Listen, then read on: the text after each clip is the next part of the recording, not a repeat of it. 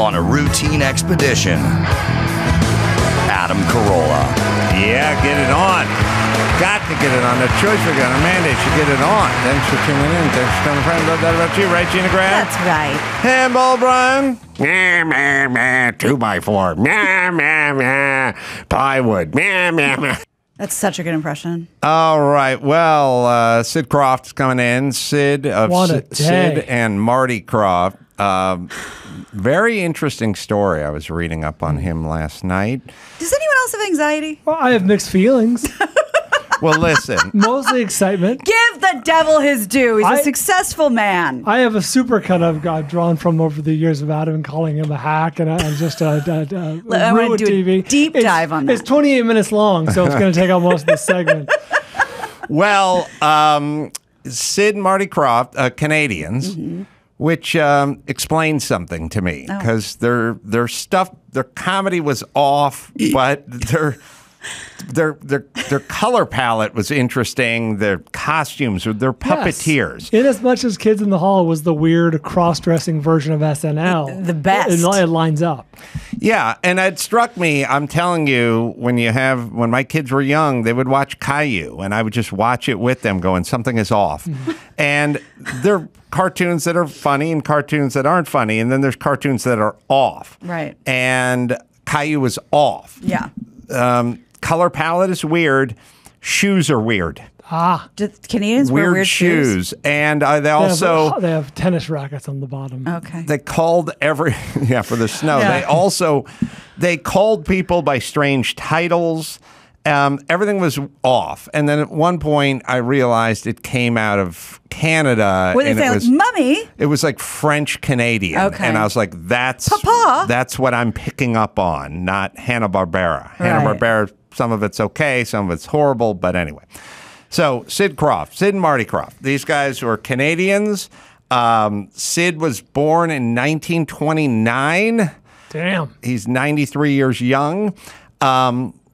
He's heard some of my critiques of his work. You know what? That makes me feel better. Over the years, and has decided in true Canadian fashion to come in anyway. God bless this because man. he says he's a fan of mine. Now we'll see if he is or not. But after he's heard all the ways you have shat upon he and his ilk, yes, and to say he's a fan, I already love this man. Listen, anyone who wants to come in and mix it up, I tip my hat to them. Yeah.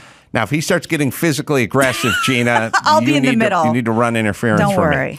So we have, look, they did all this. They were a major part of my childhood. My childhood was Hanna-Barbera and Sid and Marty Krofft. Those are kind of what we had. Hanna-Barbera has done their fair share of damage as well with Hong Kong Phooey and Jabba Jaw and all the Grape Ape and the Hair Bear bunch. They completely copped out, and they were hacks as well. There were hacks on the animated side. Sid and Marty Krofft were hacks on the puppeteer. Live action hacks. And, they had a big laugh track they would pile in. Many people thought they were experimenting with hallucinogens. The rap was always like, these guys must be on something. HR Pufnstuf. But they always said, no, we're just weird Canadian dudes. He started off as a puppeteer. I like it. Did you say, Chris, that he opened for Judy Garland? Let's see, I have it. Yeah. Right. What are you talking about?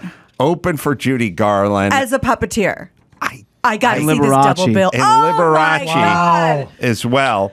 Royalty. Oh, my God, I love it. Fast forward a few years, was on the phone with Michael Jackson when the first plane hit the tower on 9/11. Oh, that Michael Jackson. That sounds like an ad lib. Yeah. Just crazy or mad. Is it Mad Lib? Mad Lib.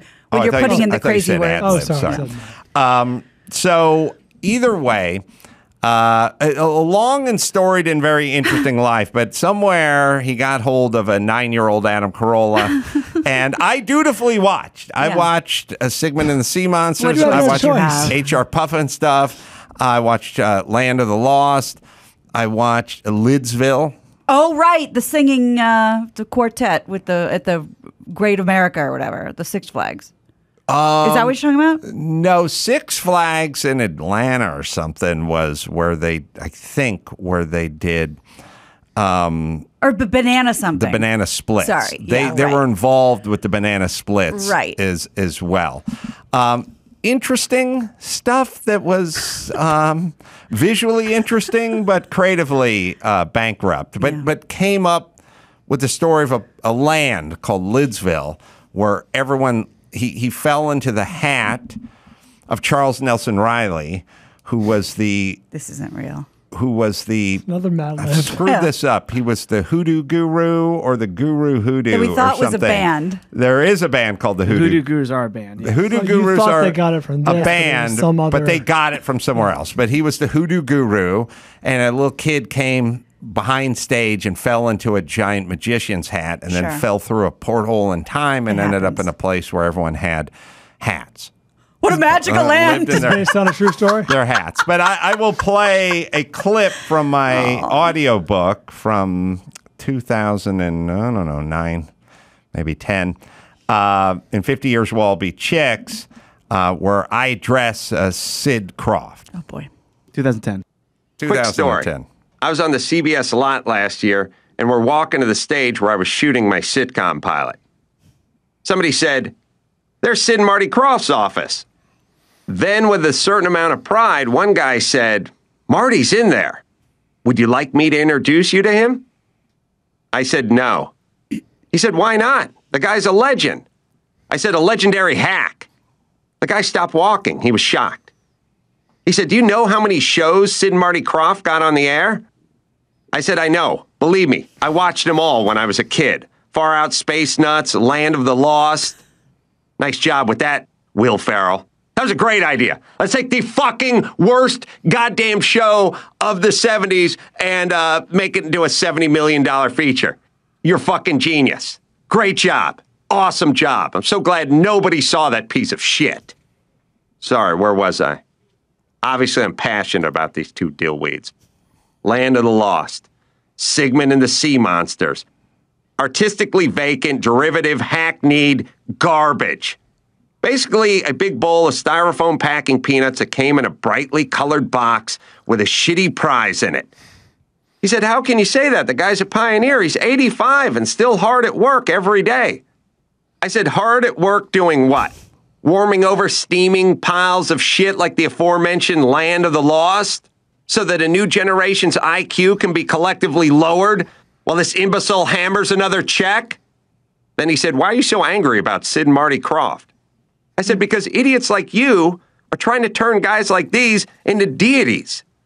They're rich. Isn't that enough? They came around during a time when there was no competition and monopolized Saturday mornings with shows like Sigmund and the Sea Monsters. One of the worst shows, nay, one of the worst creative endeavors ever undertaken. And they want respect? I'll give you two scenarios. One is they actually thought they were artists and that shit they were crapping out every Saturday morning was good, which makes them delusional hacks. Or two, as I suspect, they knew they were providing shit. They knew the checks would clear, and they didn't give a fuck, which would make them evil hacks. Either way, you watch an episode of Far Out Space Nuts and tell me if the label legend applies. If I'm sitting on a lot somewhere 40 years from now, and you go, "Oh, hey, there's old man Carolla, give him a ton of respect. He came up with Crank Yankers and The Man Show." And then you go, "Well, what's he working on now?" Crank Yankers and The Man Show. 50 years later, of course you don't have a creative bone in your fucking body. You're trying to warm over shit that sucked in the 70s. And now I'm supposed to tip my cap to you. Hey, it's Far Out Space Nuts, the movie. It's Sigmund the Sea Monsters movie. And they are going to do those. You know they're going to fucking do those. And those fucking asswipes aren't even working on anything. Just trying to fucking squeeze a piece of shit to see if they can get another nickel out of it. Fuck you guys. You're rich enough. Go home and die already. Before you poison my kids with your shit. I'd rather have my kids just stare at Christ in urine than fucking hear any grape apes or Far Out Space Nuts. They'd be better off. Sid, we're really excited about you coming in. I'm looking forward to it. Oh my God, I'm sweating. But he is, by all accounts, a sweet man and an accomplished guy. You know, He joined the circus when he was a teenager. he made puppets and he opened for Judy Garland. I'm sold. All right, so we will hear his long and storied career. On the Land of the Lost Wikipedia page, the film, there's a section for awards, all Razzies, nominated for 8 Razzies that year. Again, there are certain things that we recognize, like Bugatti made all the finest automobiles in the world in the 20s and 30s, and then the Bugatti kind of went away. But there's brand value to it. You go, that's a fine, let's bring back the Bugatti. And now there is a modern day Bugatti making supercars that are of the standard of Bugatti. So I get the part where you go, well, we can do some commerce because people heard of this, right. Gucci or Bugatti or whatever. There's a place for it now. But I don't get things like malaria and the Holocaust. It's like, yes, Brand recognition. there's great brand value there. Instant recognition. Instant recognition.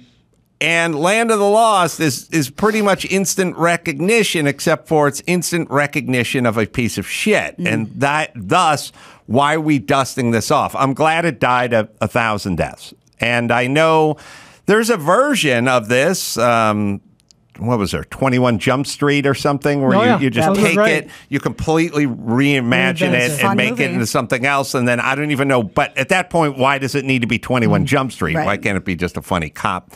Name recognition. Name recognition. All right. In Lidsville, the evil magician was Hoodoo, but not the Hoodoo Guru, played by Charles Nelson Riley, who is, by the way, that's Baldwin's greatest.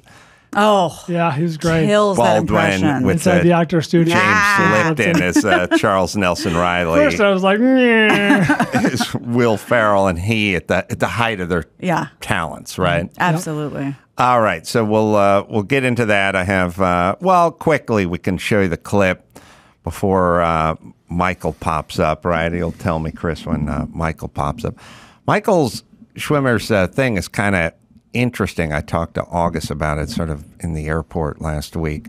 And I'll let him tell the story, but it's sort of and I guess we're going this way. If you're like a phenom athlete and you're 15, and he'll give us the details, they will invest in you. And then if you end up going to the show, they will need to get back some of their investment. It's a reverse mortgage for minor league baseball players. Yeah, and I think there might be other sports as well, or at least it'll branch out. So we'll get into that. Oh, now with the new NCAA rules, I imagine it's a wide open playing field, no pun intended. Oh, we were right. Like you couldn't pull this off 10 years ago. We were.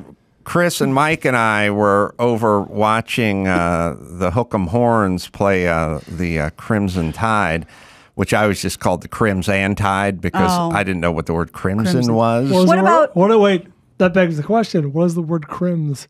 Yeah. It doesn't, when you're, whether it's song lyrics or a team name, when you're trying to make things work in your head, there's not as much thought that goes into as you thought. I thought the Nebraska Cornhuskers were corn hustlers. Right, because you're just I don't trying know to what find a husker is. any word that sounds familiar. That's why in Little League right now we're teaching the kid boy that it's called an inning and not an ending. Yeah. So I get that. When you're a child, or in Adam's case, a little older, your brain's like a game of Plinko, right? And like the words you don't know. Anything you've heard of. It's got to fall somewhere. But you've heard the song Mr. Sandman. What did you think of Crimson and Clover? Oh. Tell him that my lonely nights are over. Crimson. Or the Joan Jett song that you love so much. Crimson and Clover. Tommy James and the Shandells, I think, did that originally. The cover. All right. Michael Schwimer is up on, there he is, zooming in. He's the founder and CEO of Big League Advantage, former MLB relief pitcher. Where'd you play your ball, Michael?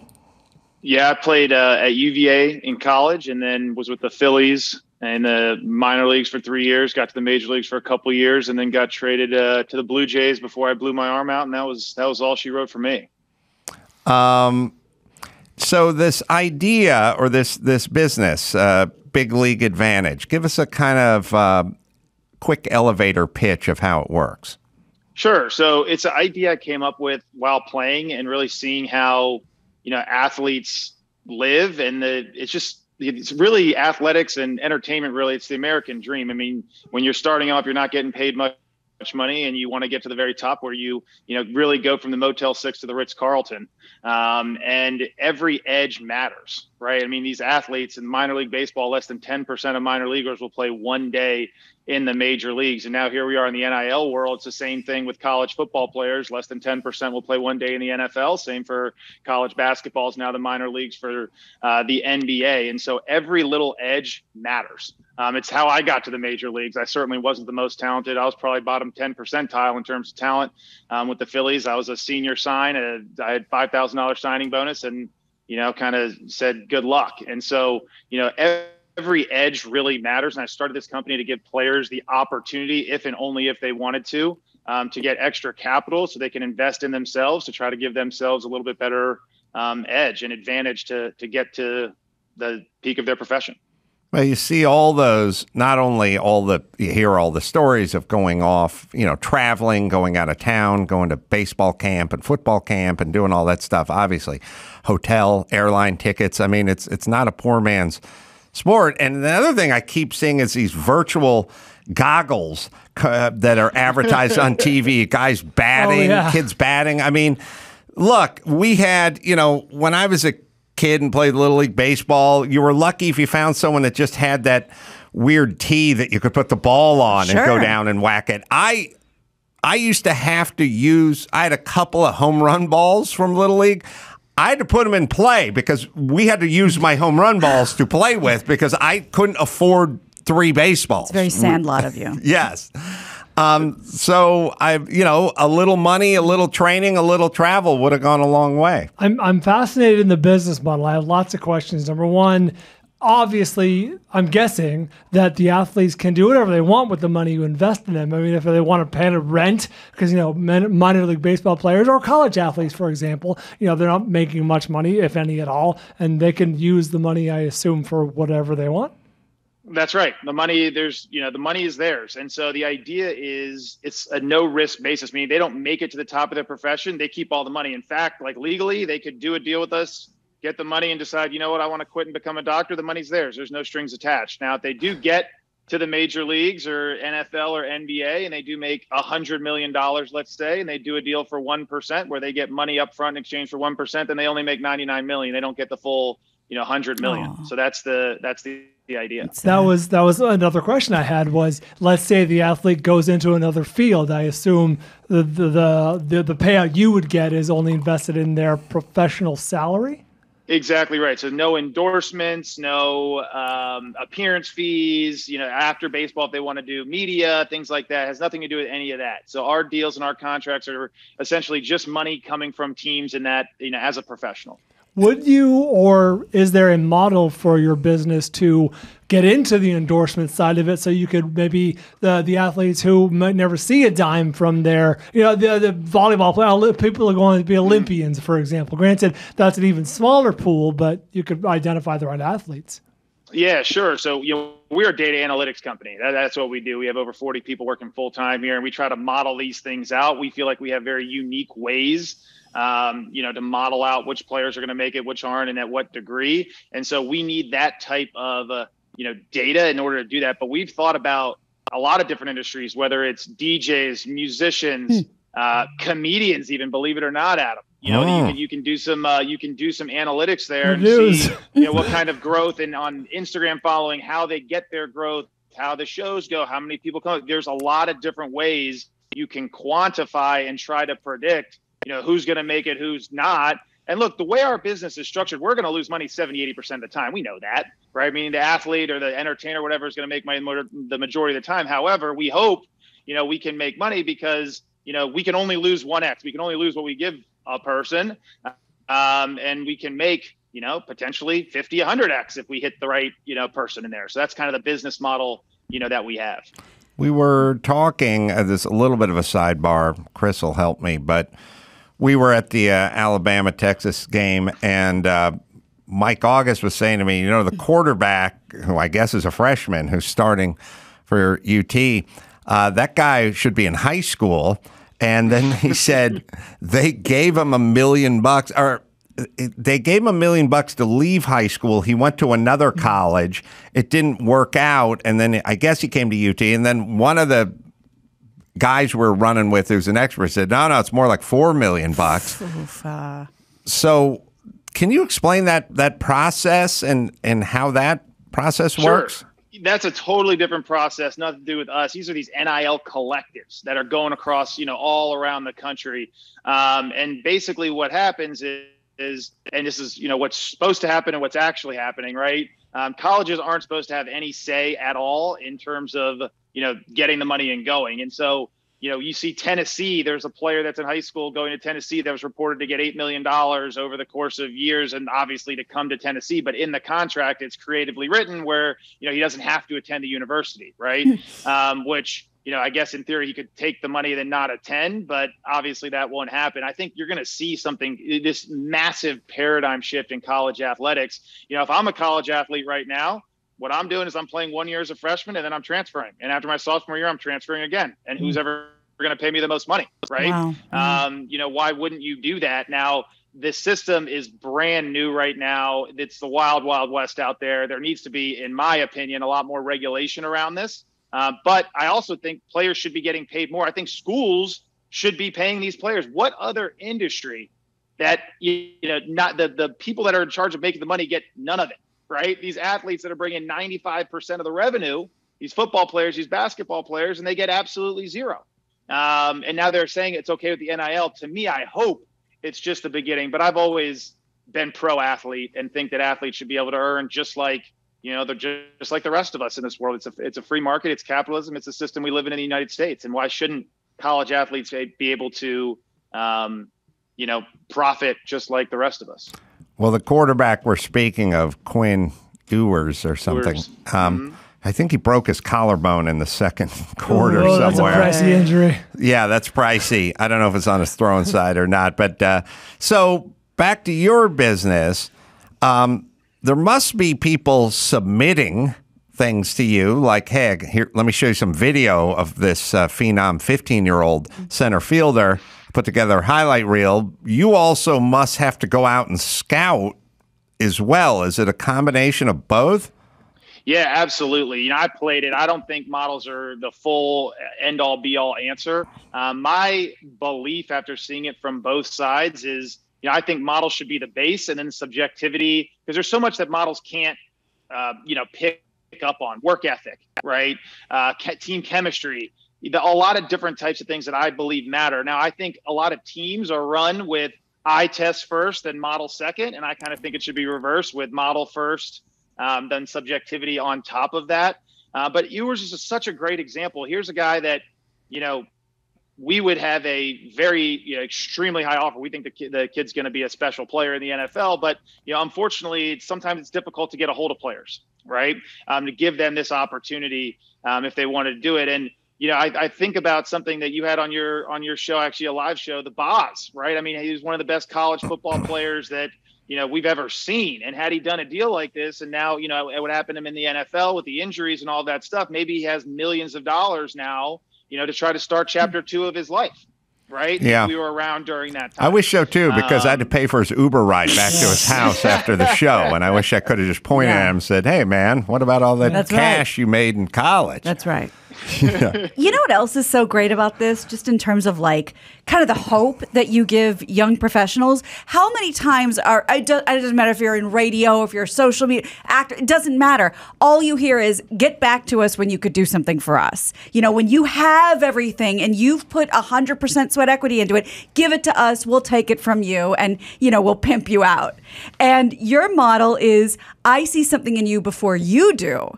And I think that's a really kind of fun and interesting way to do this.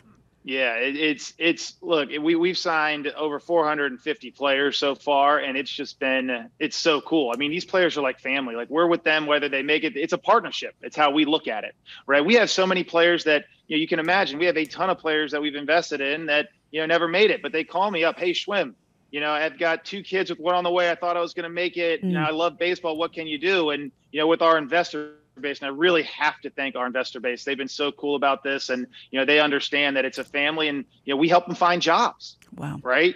Like all these kinds of things, because now look, we're not going to make a penny from that player. It doesn't matter to us. They're family.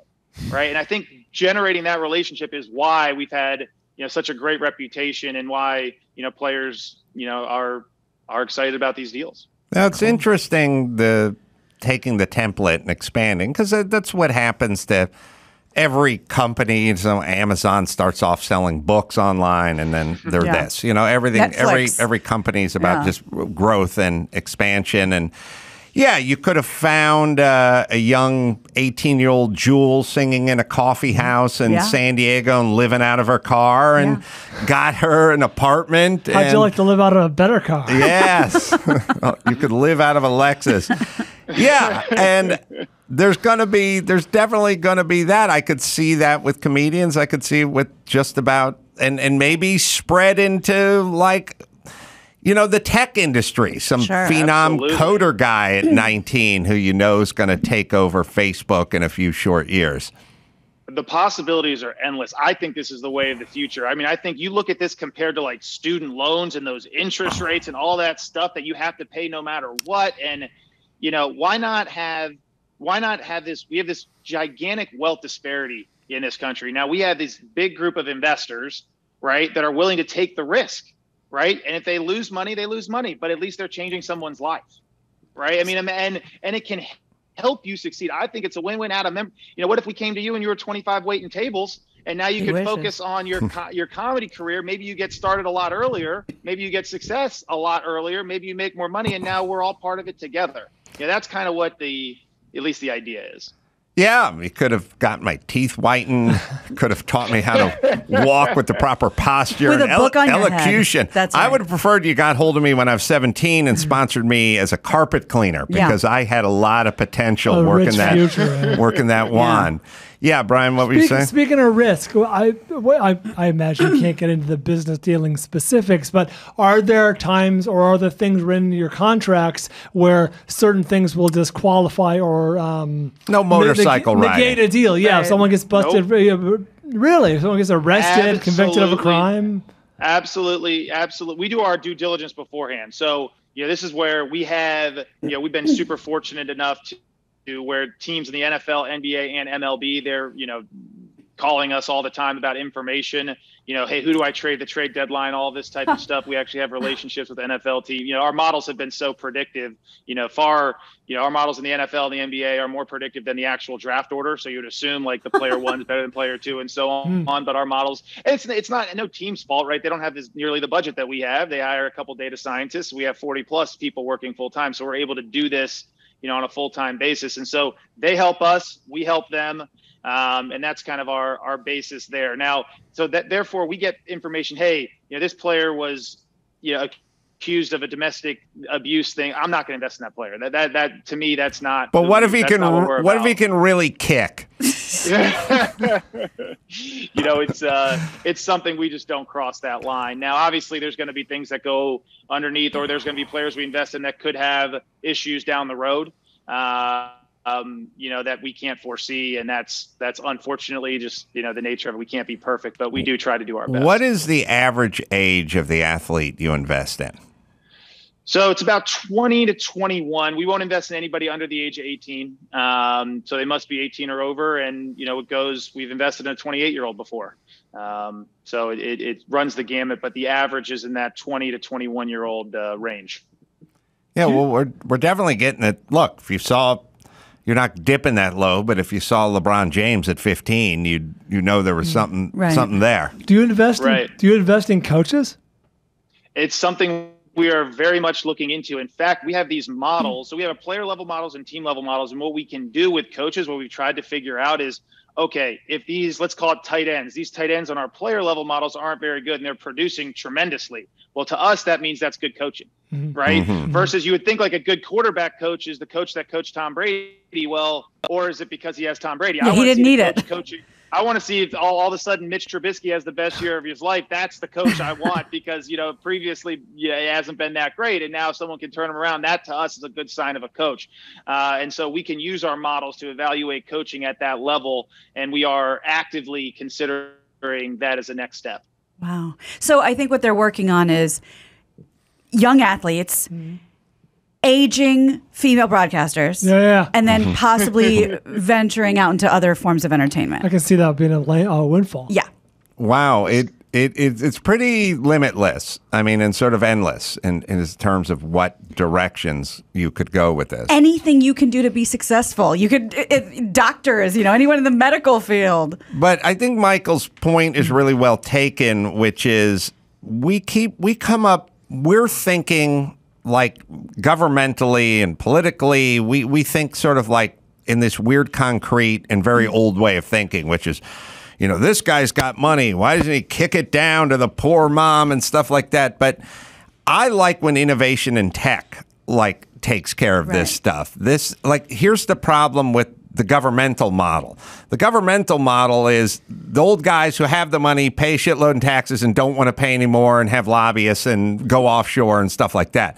You have to get people interested in making money who will invest, which then benefits the poor person, but they're not handcuffed by the government. They willingly do this to try to make themselves richer. Like they have to be incentivized, and we don't do that. We're like, do the right thing, pay your fair share. No, I'm not. I want to keep as much money as I can.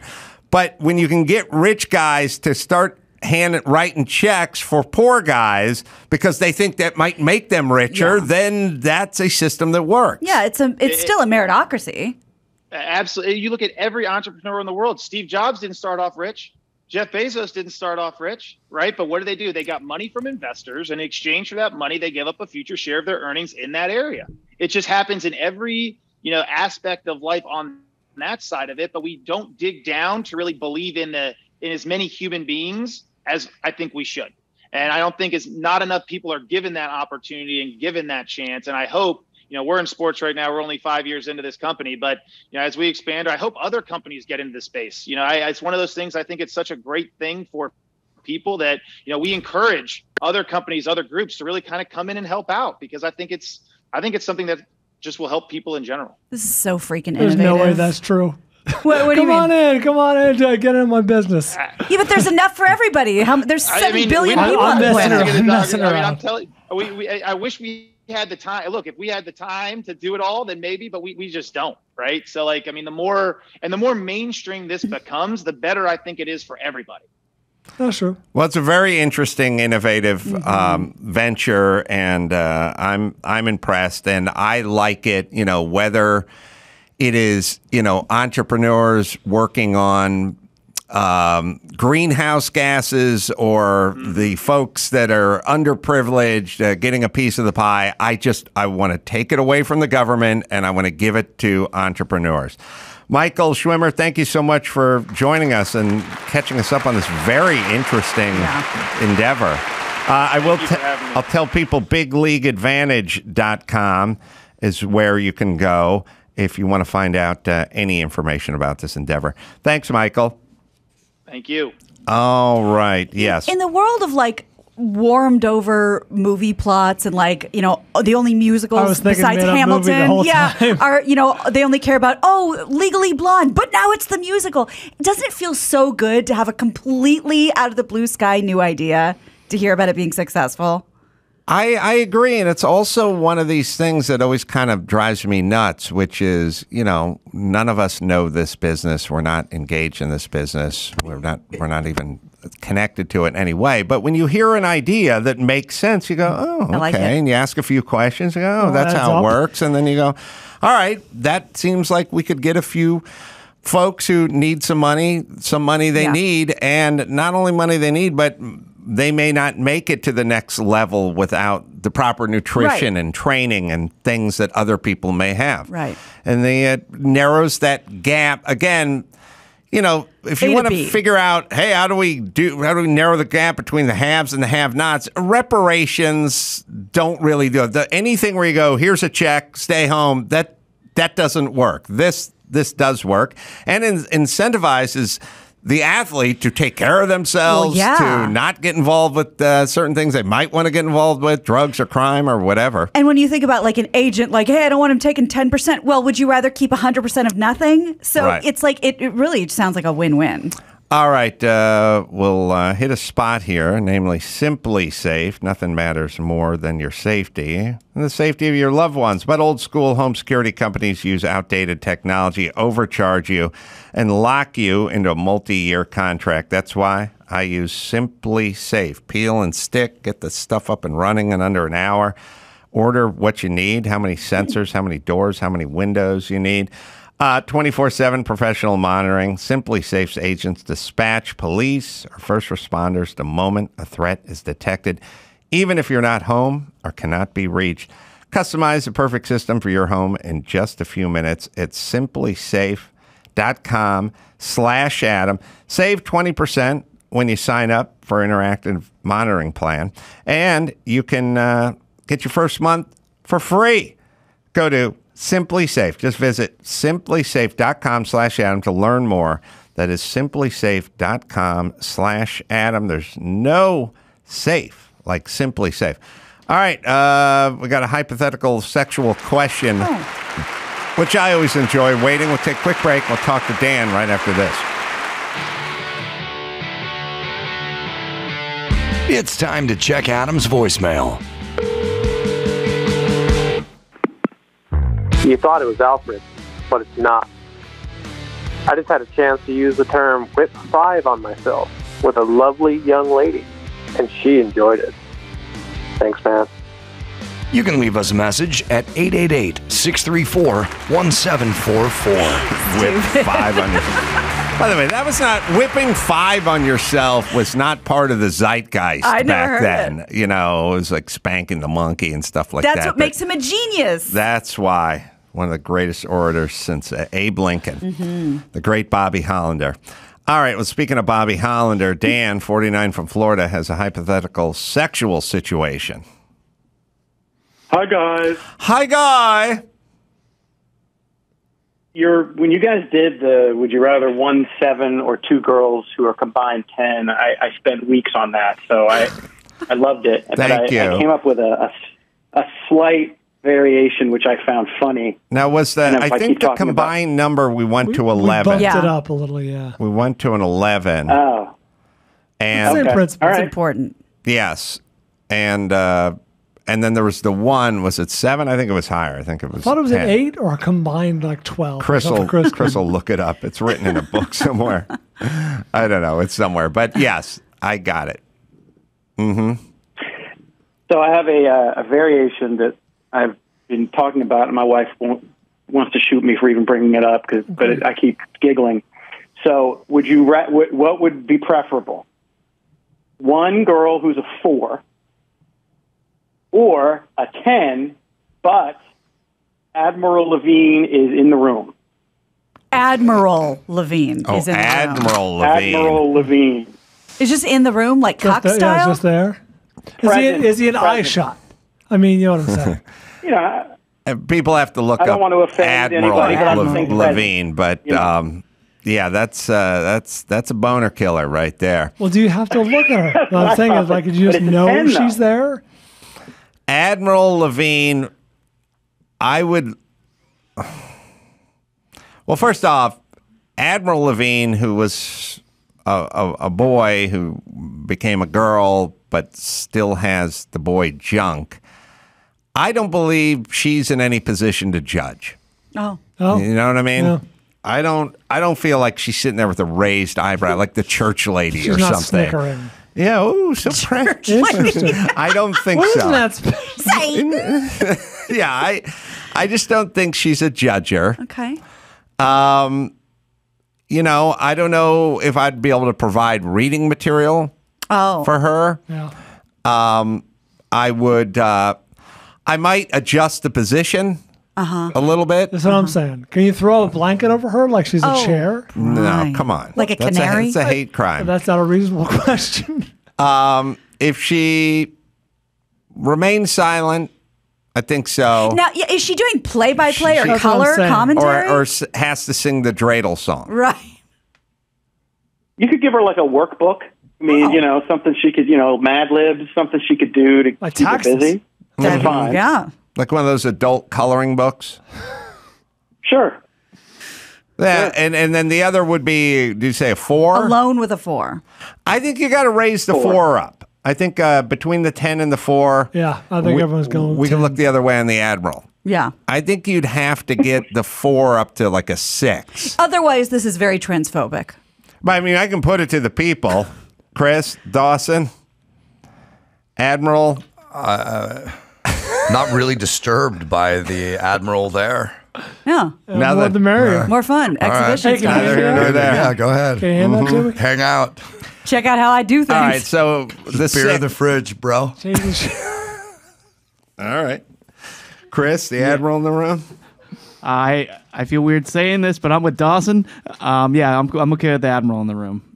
You are with a 10, but if we it was could a- bump that lower number up to an 8, you may just go, I'll go straight 8 without the Admiral. Well, See, yeah, I prefer the Admiral. Is that the question? An 8 with or without the Admiral? No, that's not the question. No, We're no. bumping the 4 up to I an 8. understand that, but Dan the way is- you just said it, it made it sound like that was the question. Yes, well, look, there's context, Okay. and I try not to Don't get sift marred in through the all details. The syllables. What I'm saying is the 4's got to be bumped up. So That's- 6. You might have to get to a 7, 7.5, Yeah. because 4 is a no-brainer. Right.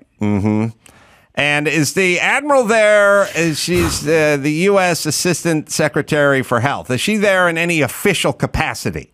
You know what I mean? Like, why aren't you wearing a condom? yeah, Did you yeah, wash yeah. your Have you hands? gotten your booster? Like the Yeah. like the choreographers that are on set for the sex scenes in a movie. Mm-hmm. That's a thing now. In No, the a Admiral film, isn't- like isn't not in for a full porn use. movie. No. Right. Yeah. The choreographers? Whatever they're called. Yeah, I get it. She's there on an off day. This is her time. Yeah. But uniformed. Yeah. Uniform, I for think that sure. helps. You always don the uniform. All right, so now we bring it up to an 8. Dawson, Admiral, 10. No Admiral, still 8. doesn't bother me. Doesn't bother you. You know, I think I'll just, if 8 and a 10, let's go 10. Let's go big, Admiral. I think he prefers Salute. the Admiral. Hang out. Chris? I'll do the 8. Yeah, I was Yeah. thinking of the 8 I'm at that, thinking 8 at too. that point, too. Yeah. The 8's a no-brainer, Adam. I mean, I'm a 49-year-old bald man. The 8 would be a no-brainer if I don't have It's to deal not. with the It's not a Admiral. But the no-brainer 4 for Dawson. He's Go for the 10. yeah, How many Opposite of the shots you get cost. at a 10? yeah. With an Admiral in the room? Yeah, It's official. Come on. with a witness. That's right. Because no offense, Dawson, but if you just tell gonna your vote for that? drinking buddies, guess who was with a 10? They're like, get the fuck out of here. But if you have the Admiral, Stood at attention. In an official capacity. a decorated admiral who would verify your statement, Right. yeah, I think feel like Dawson's on I'm the tomb of the unknown soldier. that's There you right. go. All The right. next game, Never Have I Ever, is going to be dominated by you. Right. All right, Dan. I think the consensus is you got to bring that 4 up. To make it a debate, you mean? Yeah. I guess. Or is it more interesting? For me, if it's a 6 or above, I'm going with the 6 or above. 4, I would go with I would grin and bear the Admiral. Dan's kind of getting at what I was going to say, which is a 7 with the Admiral or a 4. But I mean, either way, we're bringing them closer together. That's really the point. Yeah, I think the book, and I think I've modified this. The book says one person that's an 8 or 2 that are combined 10, but I think we go 2 that are combined 11. Right. Something like that. And then it gets interesting. Well, thanks, Dan. Thanks for listening. Thanks for the thought. Thought provoking. All right, love you guys. Love you, man. All right, let's see. We have Chris went and pulled the clip of me saying what car the woman's father drove Oh, the Chevelle. from the stage. Right. Yes, in Austin, and nobody really caring. Just always. And she loves fast cars in football, but she could just be saying that because I've had a lot of people go, "Oh, I love cars." They don't know shit about cars. That's just a thing they say. And they love football, but they don't know shit about football. But we'll quiz her. We'll figure out what Crystal knows about fast cars and football. Now, I can guarantee the fast car, okay, on prediction, her dad had a Chevelle back in the day, or an El Camino. Those are the two shit cars around. Hey, Crystal. Hello. Hey, girl. Hello. You like fast cars and football? Of course I do. Why do you like, what's your favorite fast car? Well, my dad had a 67 Chevelle with... I fucking told you! God damn it! It's funny, too, because her... The fucking said her dad had a Chevelle! I just asked her what she liked about cars, and she went into her dad. Yeah. Mm-hmm. And no standing ovation, not even a Oh, attaboy. they were over it as soon as it left her lips. I can commiserate with you. As of this morning, this happened to me, and I thought, oh my God, this is what he's talking about. What else was I right about? So a dear, a wonderful person over at KFI, Shannon Farron, does the Gary and Shannon show every day. And I guess she's in Kansas. How dare you? So she's in Kansas City because she also does Rams coverage. And she just posted an Instagram story that just said... Wait, Rams coverage? Chargers are playing the Chiefs Thank tonight. you, Chargers. That's what I meant. Thank you. Oh, okay. And she just posted a picture, which I'll show you. It just says KC, and it was just a table that you can hardly see, like a plate and a couple bowls. That's all you can see. I private DM'd her and said, "Which barbecue did you go to? That's my town. I'm guessing Jack Stack by the look of the table. Now you can hardly see the table. Very small. Her answer, yep.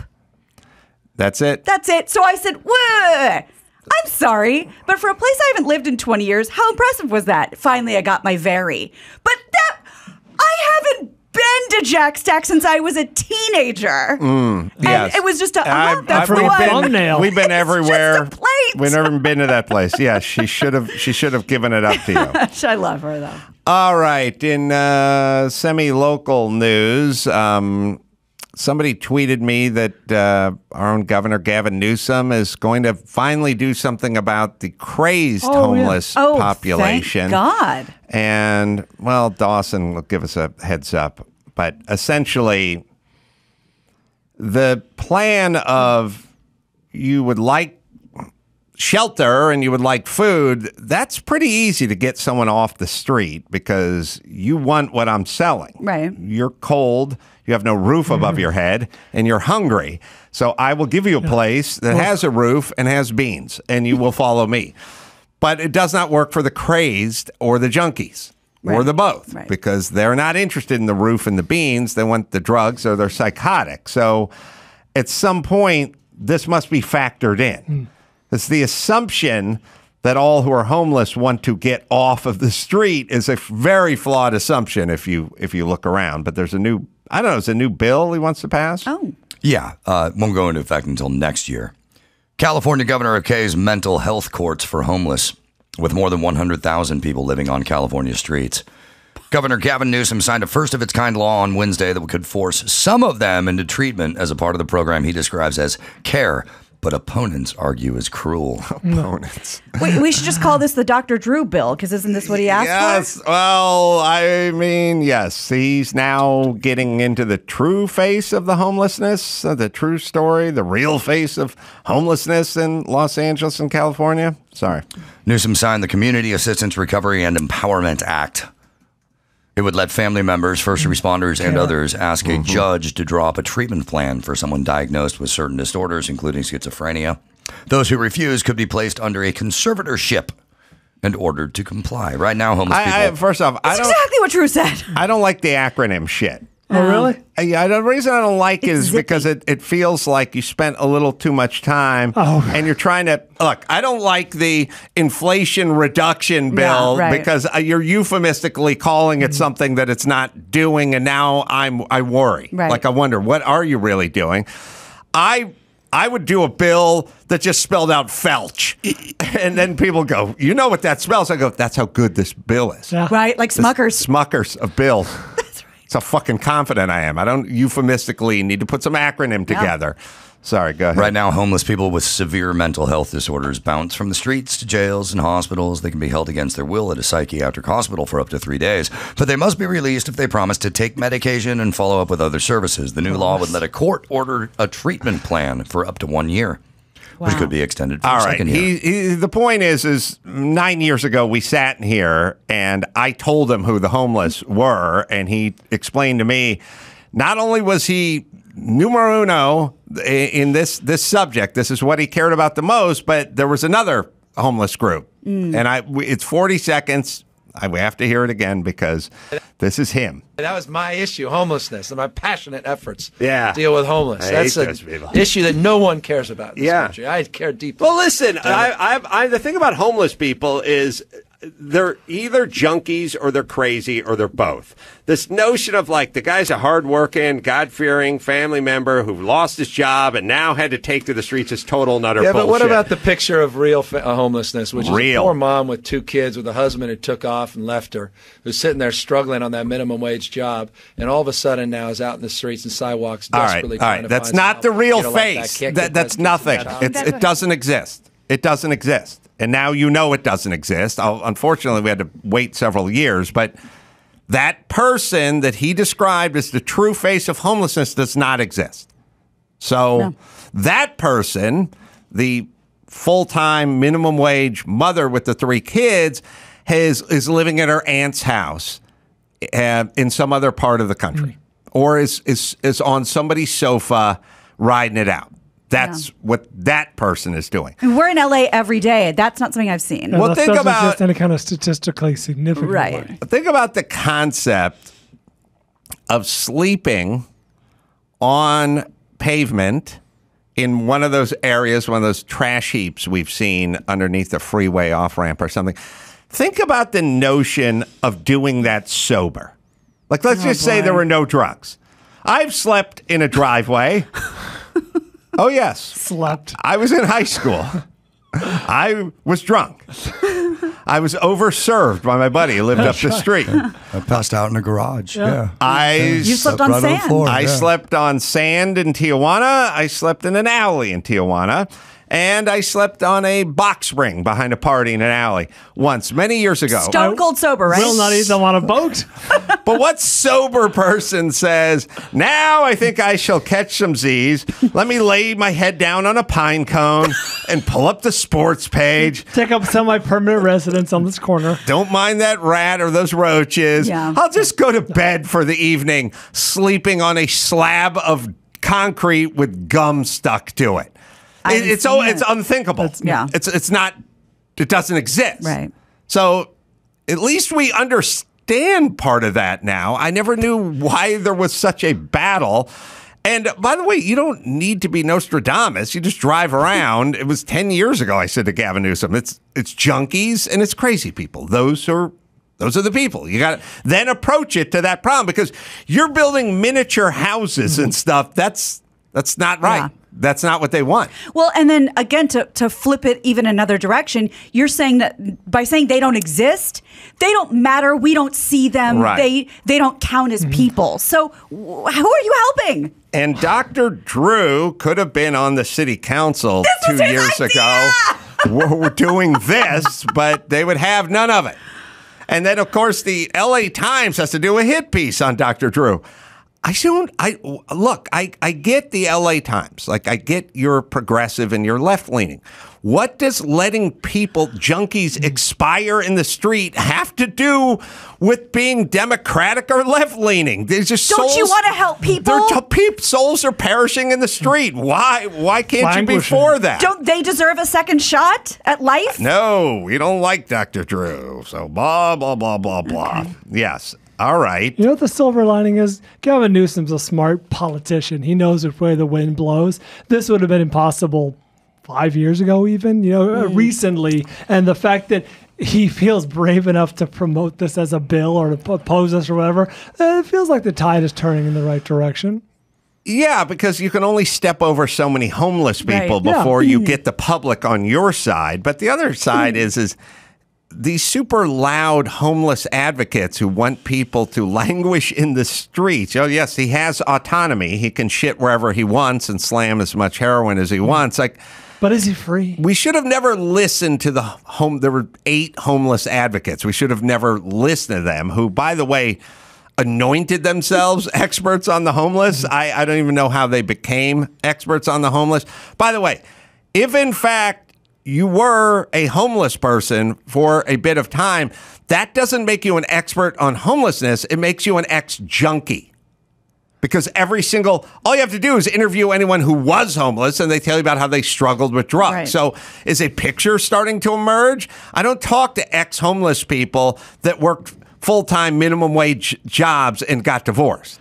My hunch is that these people get away with it by calling themselves advocates as Yes. opposed to experts, because then they get away with spouting any amount of bullshit. Right. All right. It also should be said that I did say that this doesn't start until next year, but next year, by October, it would only start in 7 counties. That's Glen, Orange, Riverside, San Diego, San Francisco, Stanislaus, and Tuolumne counties. All other counties, including Los Angeles County, have until December 1st, 2024. What the fuck? It's only We're gonna the get only worse. county that really needs it. I know. And it's going to get worse between now and then. All right, let me tell you about Geico. Do you rent your home? Well, you do one or the other, unless you're homeless. You work hard. And you know what's easy? Bundling your policies with Geico. Geico makes it easy to bundle your homeowners or renters insurance along with your auto policy. It's a good thing, too, because you already have so much to worry about around your home. So go to geico.com and see just how much you could save. It's Geico easy. Visit geico.com today. All right, Sid Krofft. Oh, boy. Yay! A meeting, a destiny. Yeah. It started in 1974. And in a few short moments, we shall talk to Sid Krofft of Sid and Marty Krofft, and we'll do that right after this. The Adam Carolla Show presents Sid Krofft's birthday cocktail party for July 30th. Let's see who's invited. Hey, look who's here. It's Wolfgang Amadeus Mozart's sister, Maria Anna Mozart. The author of Wuthering Heights, Emily Bronte, is here. Automaker and the namesake of the Ford Motor Company, Henry Ford. Former Major League Baseball Commissioner, Bud Selig. Let's welcome blues guitarist, Buddy Guy. Hollywood actor and all-around creep, Peter Bogdanovich. A slightly less creepy crooner, Paul Anka, is here. Jimmy Cliff joined the party. Sly's brother, Frank Stallone. Let's welcome Delta Burke, Bill Cartwright, Kate Bush, filmmaker Richard Linklater, actor Lawrence Fishburne, former groundling Lisa Kudrow. Vivica A. Fox is here. Terry Crews joined the party. Filmmaker Christopher Nolan, Tom Green, Hilary Swank, and I get you, Cohagen. It's not a tumor. Arnold Schwarzenegger is back. Sid Krofft is on the Adam Carolla Show. Sid Krofft, Hey, thank you. co-creator of Land of the Lost, Sigmund and the Sea Monsters, the Banana Splits, Adventure Hour, the Brady Bunch, Variety Hour, HR Pufnstuf. It's ubiquitous, part of my childhood. And yes, I've attacked you openly many times for your art. You want to know something? Adam, I absolutely love it. I'm 100% on your side. And if you give me a minute, because I'm thrilled that this is like an hour show. I got more than an hour. Oh boy. Yeah. Well, because I should say that I've been invited on your Instagram show, Sundays with Sid, and new episodes are 3 p.m. Pacific time on Sundays, and I would be more than happy to attend. Well, I've had a lot of big stars on. I've been only on for 2.5 years. And, we got our star on the Hollywood Walk of Fame. And a Lifetime Achievement Award for daytime Emmys as well. And I don't want to, I'm not on an ego trip, but I got to tell you, there were 900 people in Hollywood. It blew me away. I couldn't believe it. That all those people came to see us. But, Get the Hollywood Walk of Fame. The star. Yeah. And, I've been around a long, long time. There's 30 years before Pufnstuf and all that stuff. Because maybe this is something that your viewers or your listeners don't know. And that's why I went on Instagram to tell my story, because they only, know all of our shows. We did 26 television series and 22 specials. And I got to tell you something, Adam, I know millions of people watch you and listen to you. I'm one of them. Oh yeah. Wow. And I have heard. Racist. And I know. Hey, Adam, I've heard many things where you just ripped us another you-know-what. Like what? And I'm telling you, 100%, I'm with you. Well, what does that mean? What does that mean you're with me? Well, the things that you said, I have said. And, people, I got to just go back. You got to give me a minute, because I said 30 years. I just met you for the first time, and I apologize. I lied. It's 29 years now that I think about it. And I started as a performer. And I know, Adam, that you did a puppet show. Oh, true. Remember that? Shared love of puppetry. Okay, but wait a minute. That's how I started as a puppeteer. Well, let's talk about that. You guys grew up in Canada, born in Canada. You took off with the Ringling Brothers Barnum and Bailey Circus at age 16? No, I was 15 years old. 15. Yeah. See, now you're lying. Now you're lying. Yeah. And what was your act with Ringling Brothers back in the day? I got to tell you something. The first time that I saw a puppet show or a puppet act, it was at a vaudeville theater in Providence, Rhode Island, because in 1938 was the first time that my whole family came from Canada. Mm-hmm. And we were in a huge hurricane on the East Coast, and everybody on our street didn't make it, but only our family. And so we lost everything. I don't come from a family that knew shit about show business. What did your dad do? Nothing. No, that's a whole other story. But his profession, he wasn't in show business. No, definitely not. Mm-hmm. And because in 1938, the war started, and my dad used to import grandfather clocks, and he would go from house to house and sell them for $75 and make $5 for each clock. But he'd come back every week. He'd put it in your house free. And then every week he'd come back and collect $1 until, and that was in Boston and Providence before we came to America. Okay, but that has, let's get into show business. Yeah, people should know Sid and Marty Krofft, you know them from Land of the Lost and Sigmund and the Sea Monster and stuff like that, but I forgot that you guys produced a lot of shows. Richard Pryor had a morning show in '84. We were talking about Barbara Mandrell and the Mandrell sisters the other day. The guys produced that.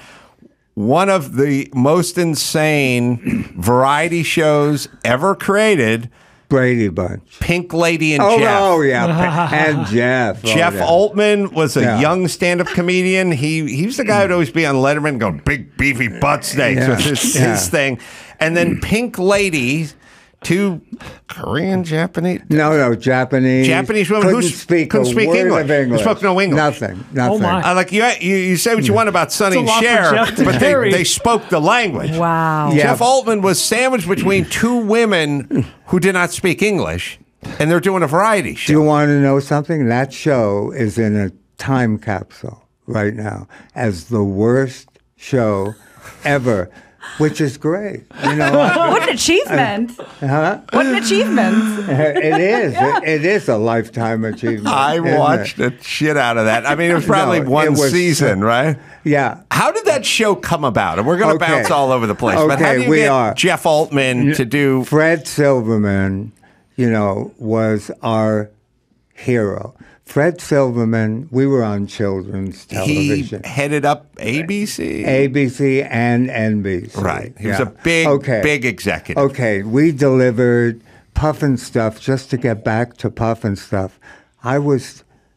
after we did that show, the first show, before it aired, I personally, because I created those shows, I was shitting in my pants because I thought, wait a minute, 8 o'clock in the morning, that's all preschool kids. And whoa, it's like, it wasn't about drugs. I wrote Pufnstuf. That came from Puff the Magic Dragon. That was the big hit. And HR, everybody thought was hand-rolled, and maybe it was. Because, come on, we're talking about the psychedelic. Let me see how much of that theme song I can sing. HR, Pufnstuf, who's your friend when things get rough? HR, Pufnstuf, can't do a little because you can't do enough. Right. Wow. That is so cool. And then it went into a whole part where him and Freddie were sailing on a boat, and they landed on an island, and he had a flute that could talk to him. It could have been a bong. Max Munchnick always thought it was... well, I can't say. Sure you can. No, I can't. Yeah, he thought it was a little phallic symbol. Yeah. Freddie was a talking flute. Sure. And Witchy Poo wanted the flute. She was obsessed with the flute. You know where that all came from? I know we're talking in big circles, but Fred, just to get back to Fred Silverman, Fred Silverman was the head of programming. They were scared to death because we had already done only the costumes for the Banana Splits. And so, and we came through, we delivered, because if that show didn't make it, I wouldn't be here talking to you. Sidebar for Banana Splits. Yeah. Which I could easily sing the theme for as well. Tra-la-la-la. All right.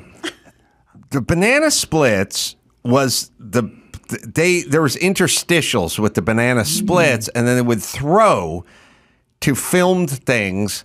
Right. They had Danger Island.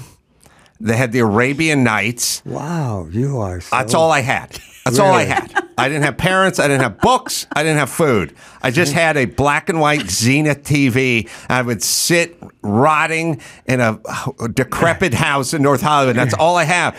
And there were weird battle cries. I haven't heard any of this in a million years. So the Banana Splits would run around, and they'd do all this stuff, and they'd be in their set, and then they'd throw it to Danger Island. And Danger Island was some weird dubbed... shot in Puerto Rico or something. There was a kid named Chongo, and they'd go, "Uh-oh, Chongo!" And then I would yell, "Uh-oh, Chongo!" And then there was Arabian Nights where the guy was animated, and the guy goes, "Size of a camel," and he put his wrists together, and he turned into a camel. What the hell? Where did that shit come from? That was Hanna-Barbera. See, where was Chongo? Where was Danger Island? Somebody went and filmed that. That's 55 or more years ago.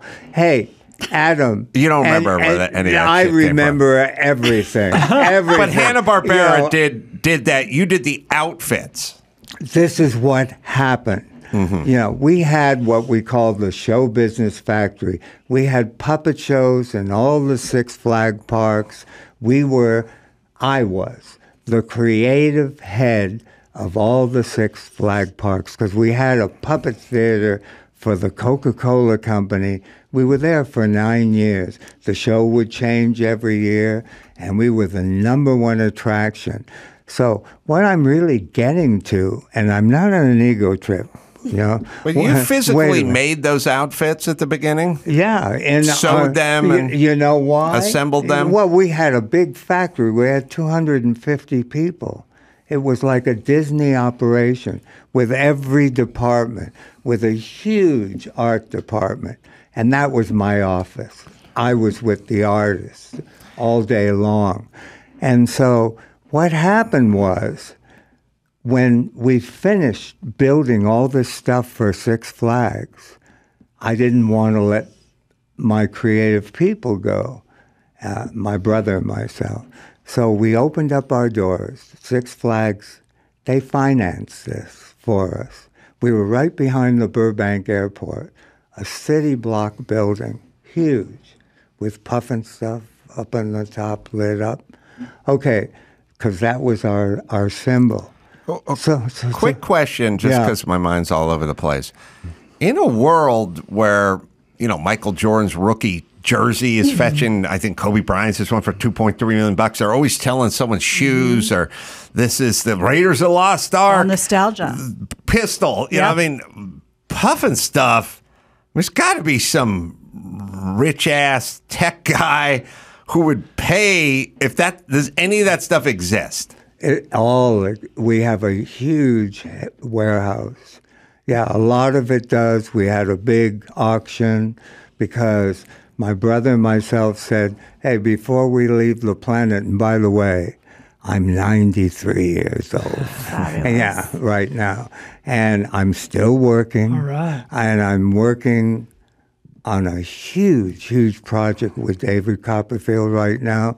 It's going to blow the world away. I mean, we've been on it for a year. We're ready in 2 weeks for the world to... Where's that? Where will we see that? Las Vegas. Yeah. So he's going to do something big. No, he already has a show there. He's had it for 40 years. David Copperfield has an island. He's on his island right now. David Copperfield performs 3 weeks, then he goes to his island, and then he comes back for 3. He works 7 days a week. When he's working. Sold out 40 years. What can you tell us about the project you're working on? He's going to make the sea monster disappear. No shit, I can't tell you nothing. Okay. All right. But hey, you know what? Are we making any sense? Yes. We are? We're all over the road, but we're on the road. Okay, wait a minute. Because my mind is clear. To go back to Fred Silverman. So when we delivered, and when that show went on the air, after it went on the first show, the Beatles reached out to us because of Jack Wilde, you know, being in Oliver, being nominated for an Academy Award. He played the lead in H.R. Pufnstuf. I found him. He's a little English guy with a page boy. I found him. I found Witchy Poo. Very cherubic. Yeah, who was Witchy Poo? That was Billy Hayes.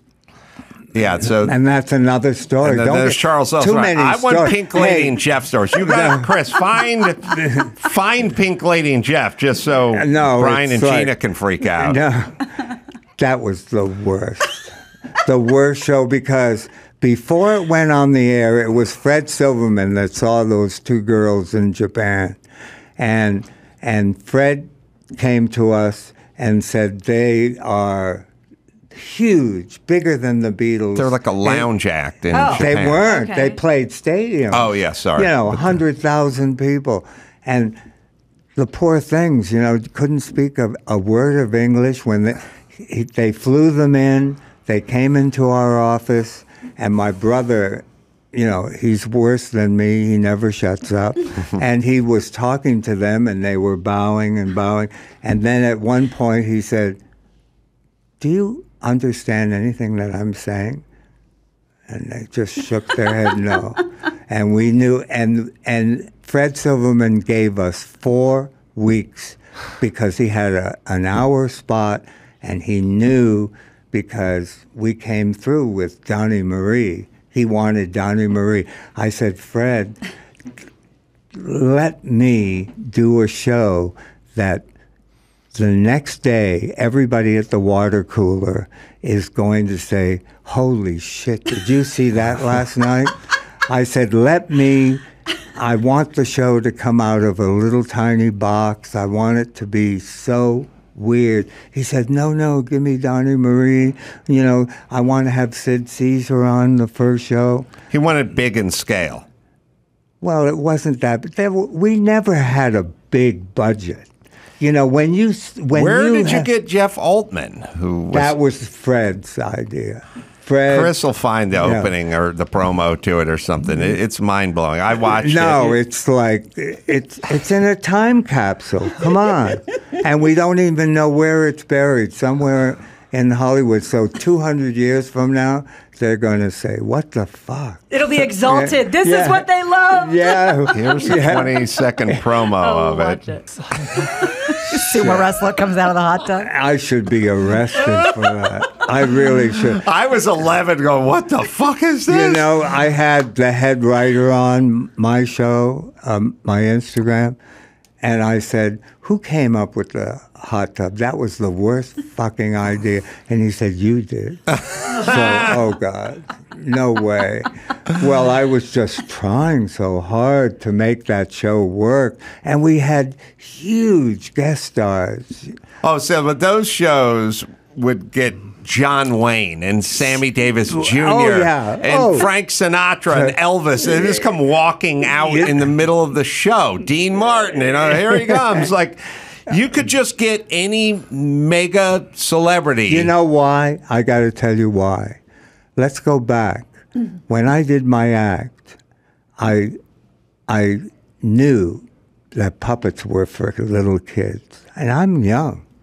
And I knew, gee, how can I, just like my shirt, how can I stand out, and be different?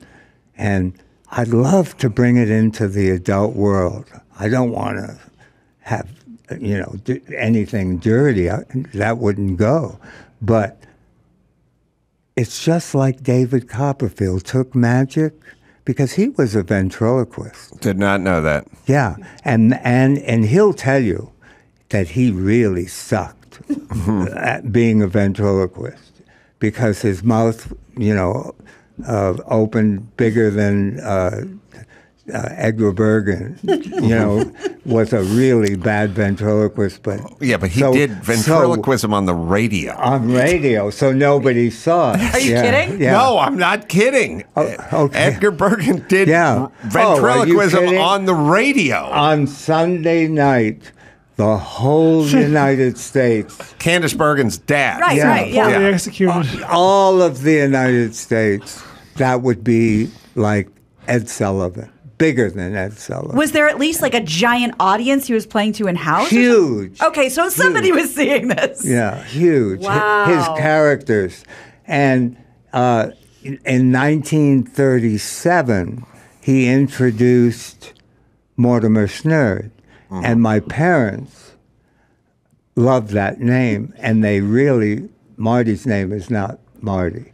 And they named him Mortimer after that. Wow. That character. Marty's 7 years younger than you are? Yeah, whatever. Something. Yeah, whatever. Okay. And I know you were on the lot. I haven't been there in a zillion years. So, CBS. So when you said you went into the commissary and you weren't sure if you met me, you never met me before. Oh, I met your brother. Yeah. I met somebody. What a lucky guy. You are. Okay. We have the hot tub clip from Pink Lady. Oh, yeah. Show the hot tub. Chris has it. It was mind-numbing. Yes. Imagine Jeff Altman. If Jeff Altman didn't turn out to be I had him on my show. You know what he is right now? A rancher. No, a magician. Oh. Yeah. Do you remember him from Letterman? No.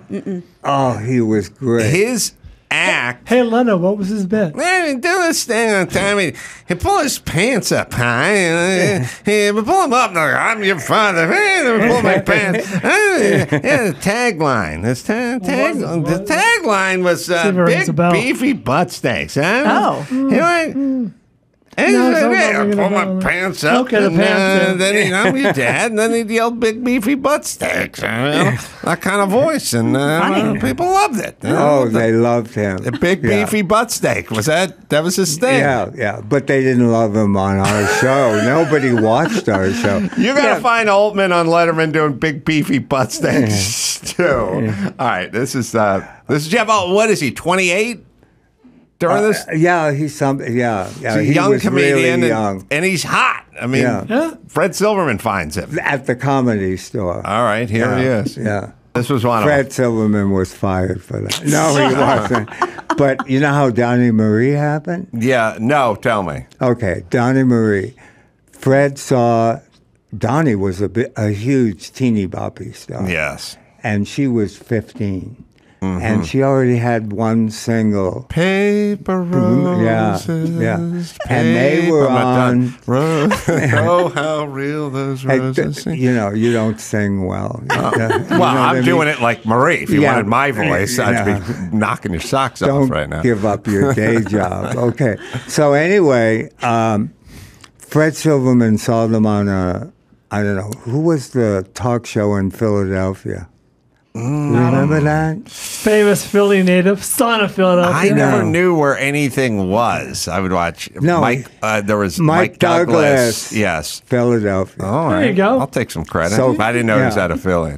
So Fred called me and said, I saw these two kids. I'm going to send the tape over. And I want you to see this. We were only on kid shows. We never did a nighttime show. As a matter of fact, everybody out there, we didn't know shit about even producing a show. Pufnstuf, we did it at Paramount in a sound stage next to Lucy. And the Brady Bunch. I've seen the plaque. Yeah, they were across the street. The Godfather 2 is two stages down. So anyway, he said, take a look. I took a look. I called him right back. I said, Fred, you saw me with Judy Garland at the Greek Theater.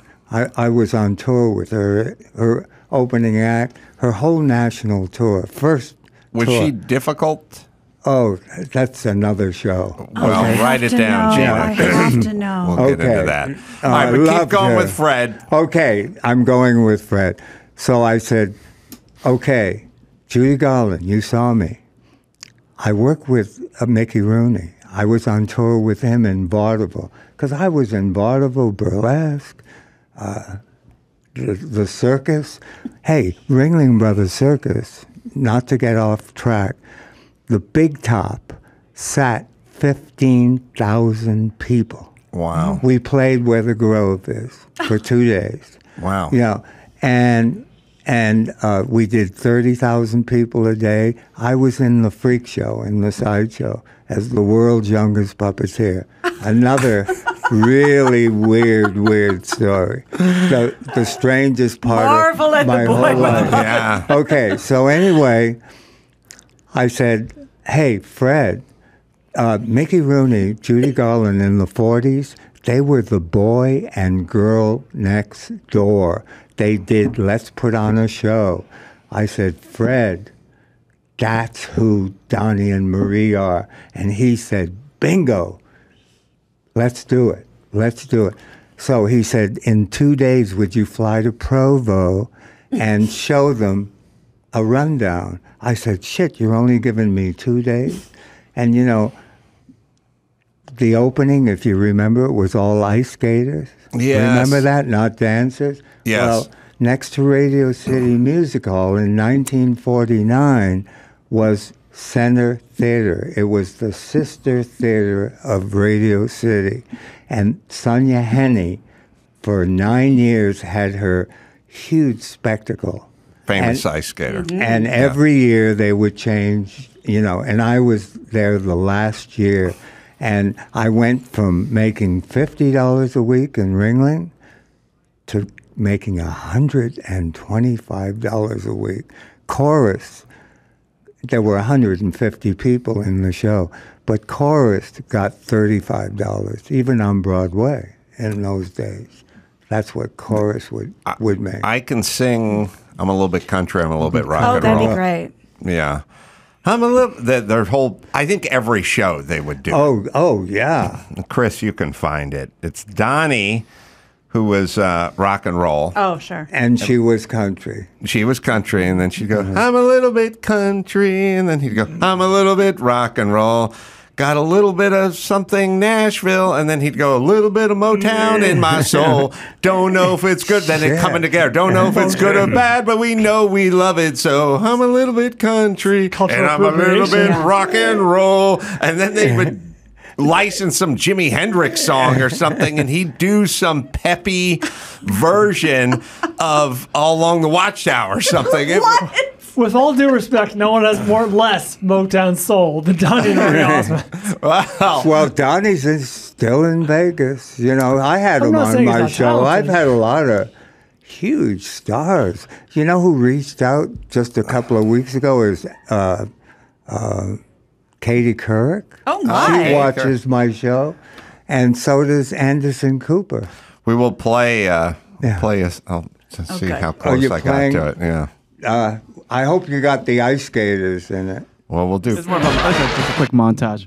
It's weird. I couldn't remember the part of the song, and I still don't understand what the fuck she's saying. And that I'm a little bit that was the closing of the first half after the before the second commercial. Would John Wayne and Frank Sinatra and people like that, Ringo Starr, show up on everyone showed up on those shows, right? Yeah. Well, when we did DC Follies. That was life-size puppets of all hundreds and hundreds of stars, but we would have 3 guests on. Yeah, we had some big people. They would call us, except Sinatra was going to sue us. He hated his puppet.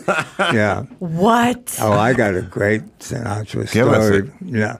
Yeah. When I did my act, and he was married to Ava Gardner, I was on tour in Europe. I just closed at the Lido in Paris for a year. Doing the puppet act. Yeah. Oh, I was huge. How does one go about that? Are you talking? Are you singing? Are you No, it's in the outfit? It's all music. My act was 18 to 22 minutes long, and no one had ever seen anything like it. It wasn't in a stage. Are you marionetting it? Yeah, they're 3 feet tall. I mean, I had a stripper in my act that took 9 pieces of clothing off, and not only took them off with her hand, but put them down and left them, you know. The marionette. Yeah, the marionette. There it is. Yeah. You have quite the dexterity for all of that. The best part of my act was the music. Yeah. I played the Coconut Grove a zillion times. I played the Greek The one down on Sunset? Was that Coconut Teasers or Coconut? No, Coconut Grove. Give me a break. The word coconut That's the Ambassador Hotel. You had to come on a Tuesday night in a tuxedo. Is there a and Bobby women Kennedy came shot? in evening gowns. No flip-flops. Oh. So, sorry, Sinatra. Okay, Sinatra. In my act, just to go back, if you listen to his recording of The Road to Mandalay, there's a huge gong in it. Well, my act used to start off with, I never allowed an MC, whoever I followed, blackout. And off stage, he would just say, ladies and gentlemen, the unusual artistry of Sid Krofft. And I traveled with this huge gong. I own the biggest gong in the world, okay? and they would hit the gong, and that's the way, and get everybody's attention. It would vibrate through the theater or club, whatever. Okay, so anyway, he borrowed it from me, because you'll hear my gong, right? And we became friends, and he did, we worked together and all that stuff. And when we did DC Follies, he hated the puppet. And so his lawyers wanted to sue us. Yeah. And so we just took it off. Yeah, and it happened a couple of times with other stars. Okay, now let's go. I'm in Madrid, and I'm playing in a club called Rex or something like that. And it was the only club in all of Spain that wasn't a whorehouse, because all the clubs, it was dictatorship. In order to be a whore, you had to be registered and be in the show. No talent or talent. Yeah, and so Pink Lady. Pink Lady. So anyway, Ava Gardner. But this club was classy.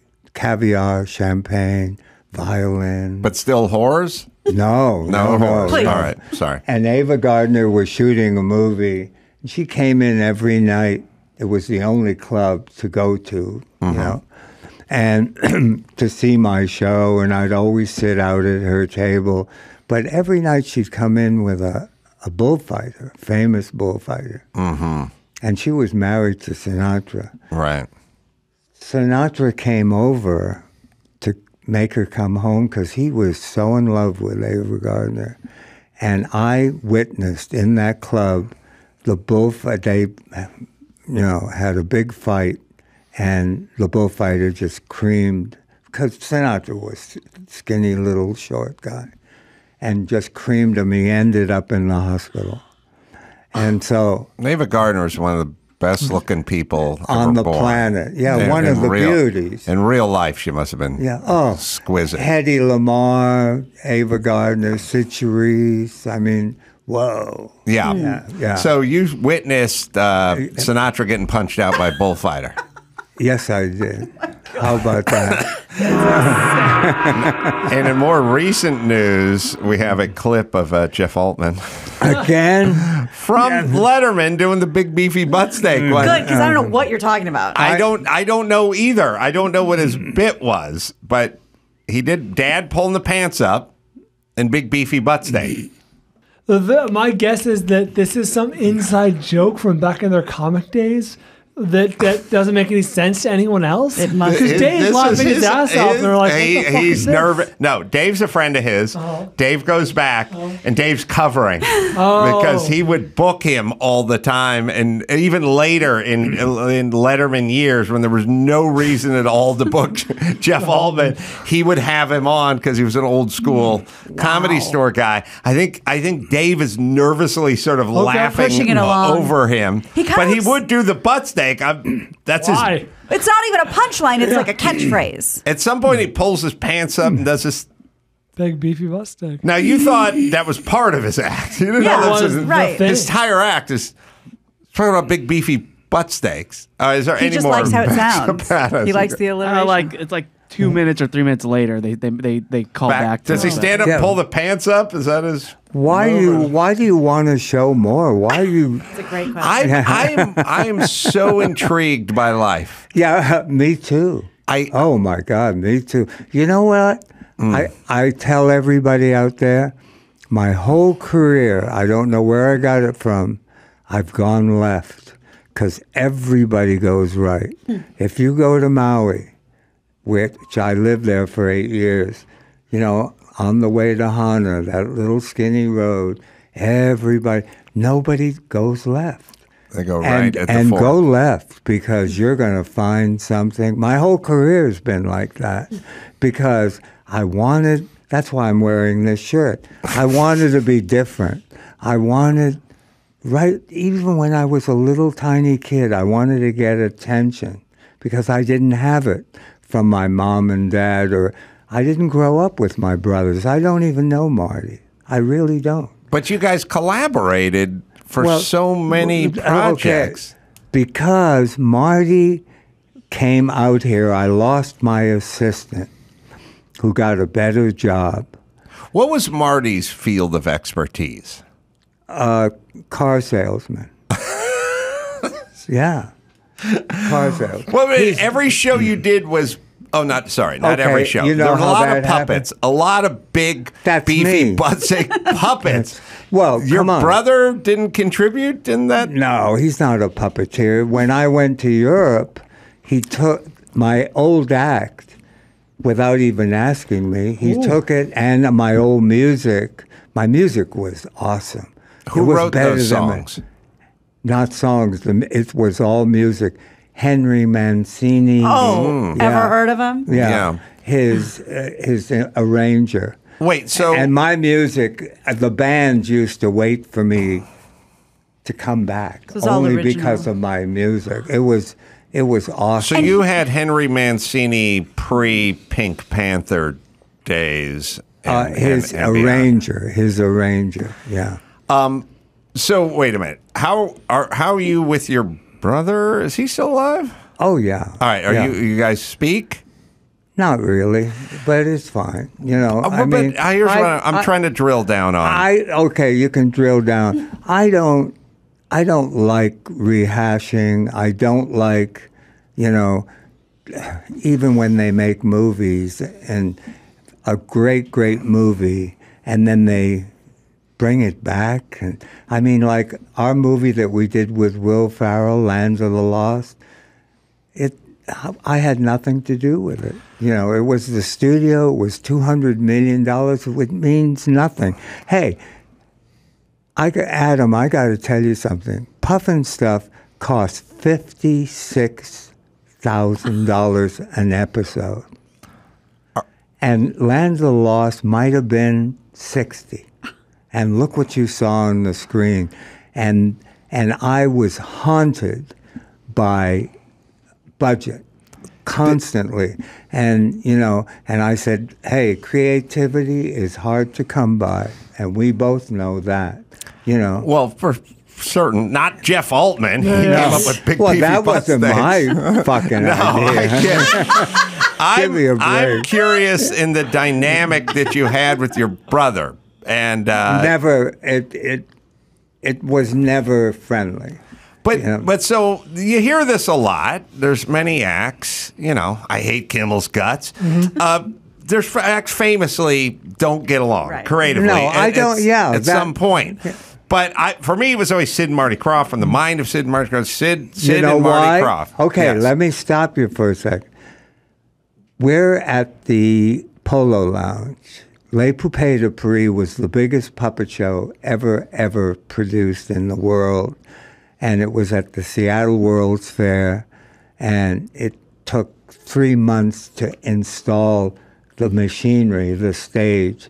It was a tits and ass. It was for adults only. You had to be 21. That was the gimmick. What year was this? 1962, yeah.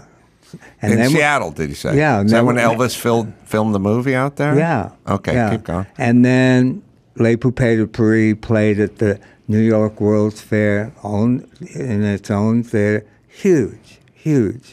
9 years that show ran. It played a puppet show, played to 9.5 million people. But you had to be 21. Okay. I work with Gypsy Rose Lee in burlesque, and I love in the Broadway show, you got to have a gimmick. If you want to get a job. You got to have a gimmick, You got to get, one has a trumpet, and one, yep. Well, right from the beginning of my career, you got to have a gimmick for everything that you do. That's, I was a one-man show. I still am. Well, so your brother. My brother he's brilliant. Does the business, and I'm the creative. He's creative too, because hey, you learn, don't you? I mean, when you're around, we had a horseshoe up our butt because we had the best people wanted to work for us because I am fucking insane. Yeah. Grab that. So you were designing, constructing, and doing all the puppet stuff, and he was driving all the deals. Oh, yeah. And still, but rehashing, I know I watched a show that you did talking about us because we had Krofft-a-con, Right, the convention. Yeah.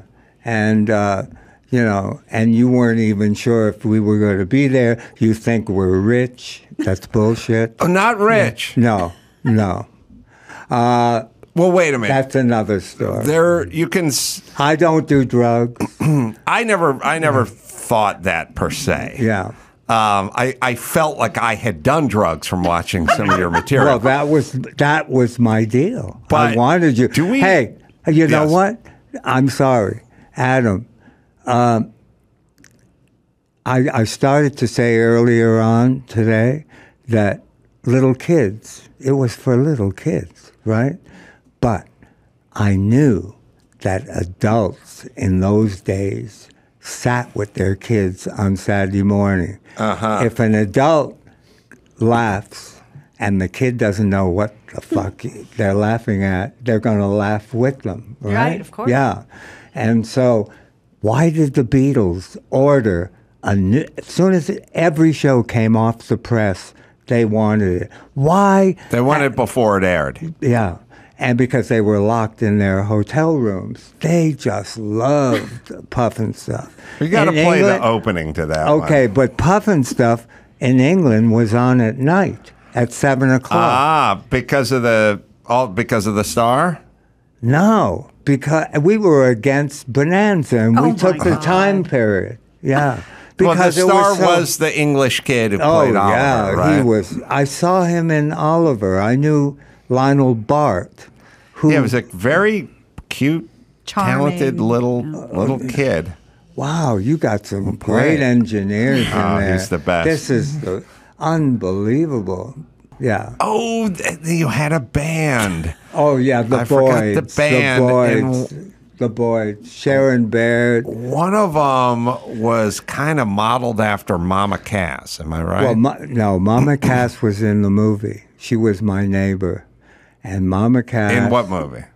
The Pufnstuf movie. I didn't know there was a Pufnstuf movie. Yeah. You are so out of touch, Adam. What year What did the you don't know Pufnstuf about movie come Pufnstuf. out? 1970. It was Universal.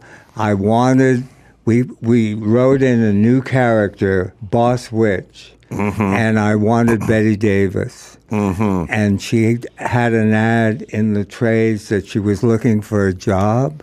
Betty Davis did. What? Yeah, and so I called her. I got her phone number. I called Mae West. We got. When you're on my show, she was a really good friend of mine.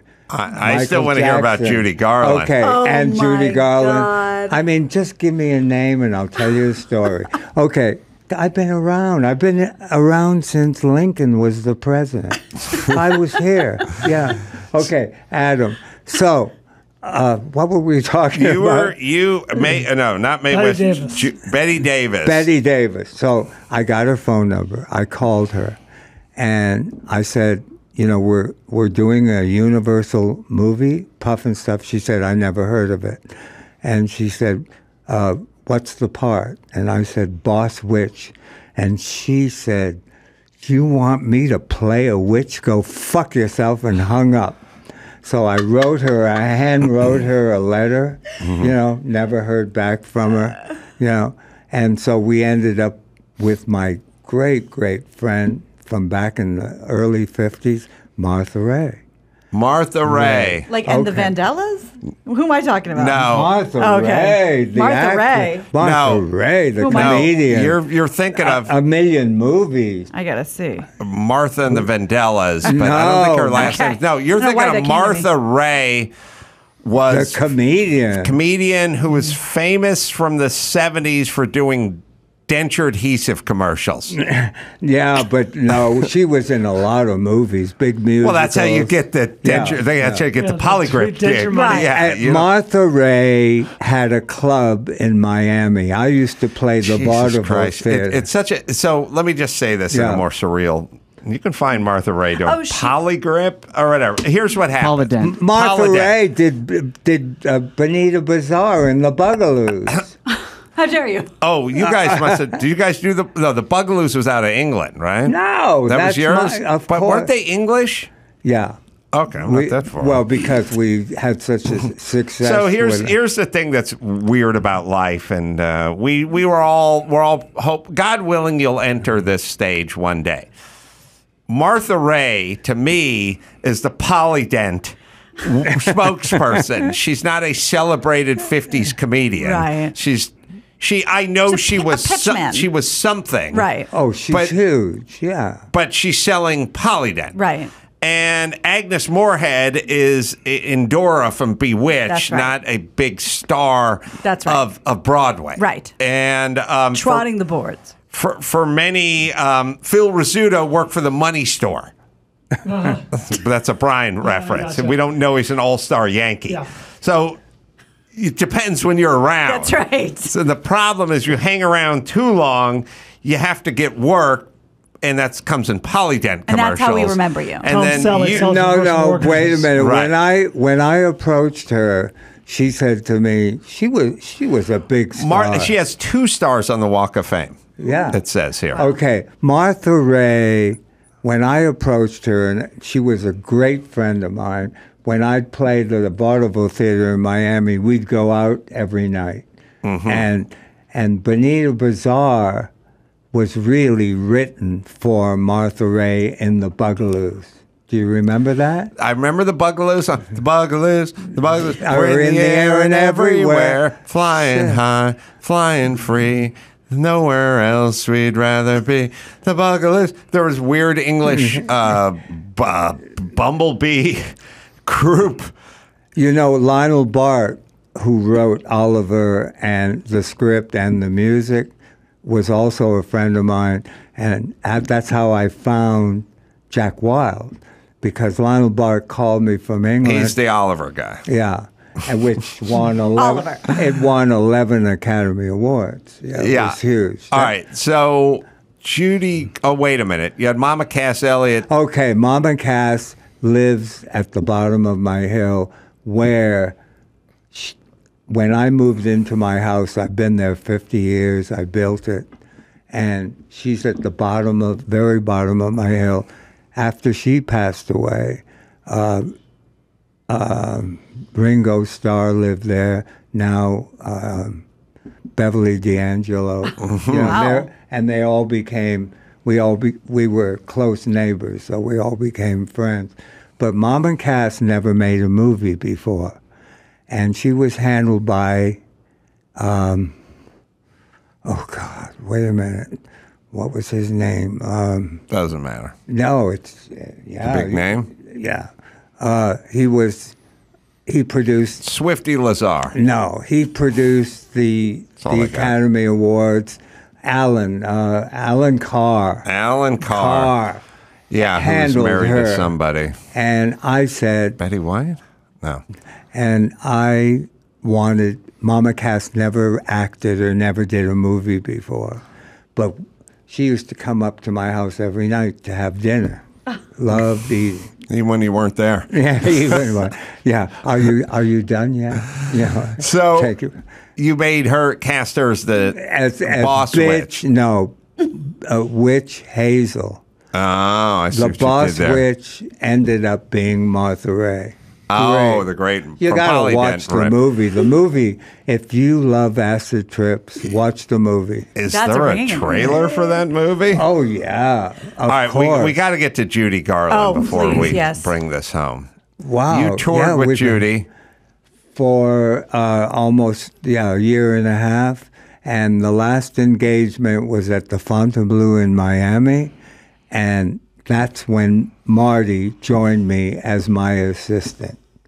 And so I gave up my act. That was 1957, and I gave up my act in 1959 after 19 years of doing it.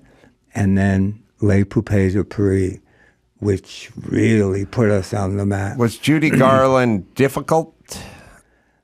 Not with me. I loved, I was very, very close to her. I had my own dressing room. I used to dress with her, because we loved laughing. She loved sick jokes.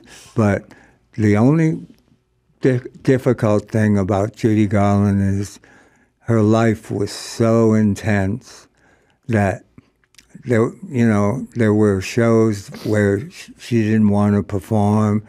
That wasn't important to her, and they were not wealthy that didn't have that much money and The girl from Grand Rapids, Minnesota. Yeah, but Judy Garland, the best stories. I worked with Liberace. Oh, yeah. For many, many years. I knew him in 1952. That's the best Was stories. he openly gay in the inner circle that everyone know? No. If that movie, I got to tell you, that movie that they made. Behind the Candelabra. Yeah. I wrote a letter to the Times, but it didn't print.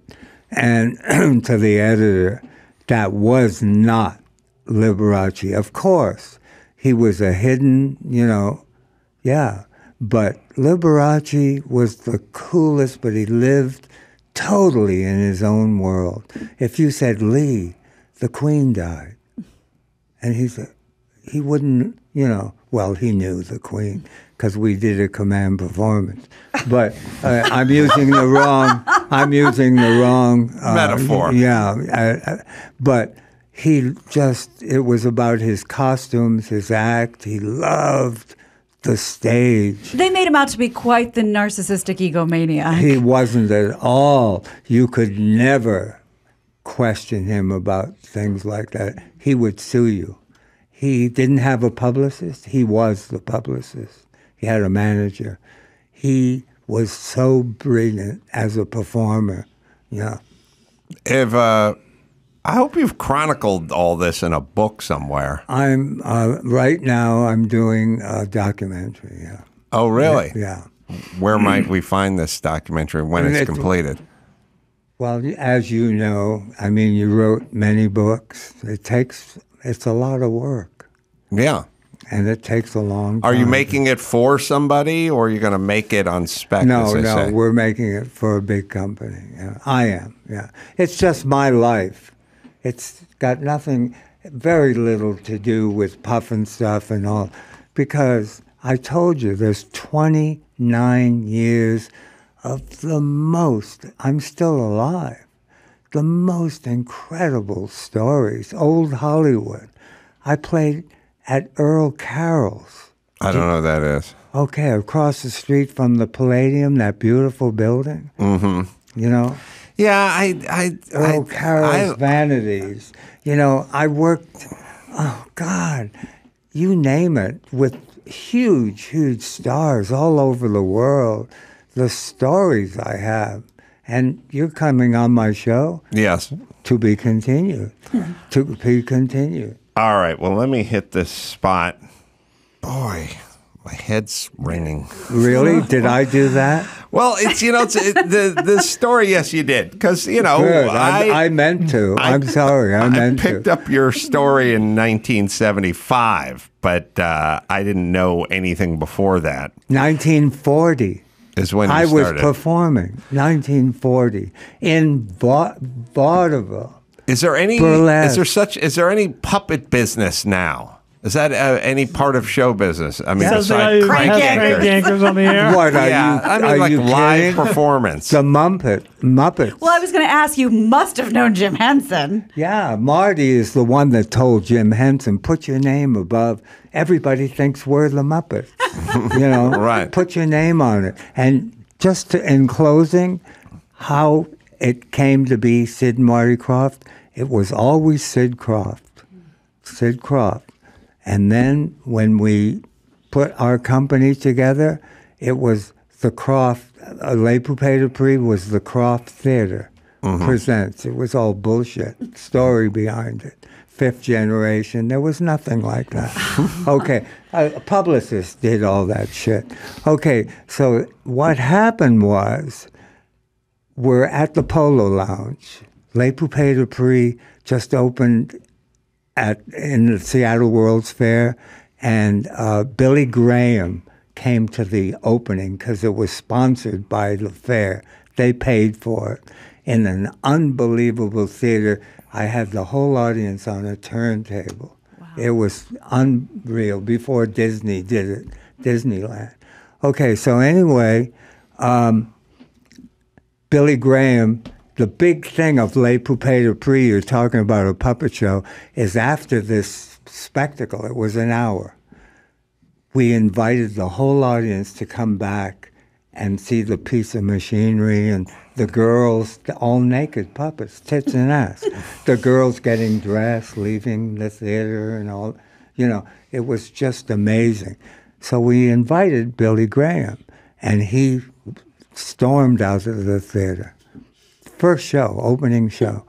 And that night he had a rally, 100,000 people, because Kennedy was supposed to cut the ribbon, but Billy Graham, something happened, Kennedy didn't show up. So Billy Graham said, the fair is unbelievable, come from all over the world.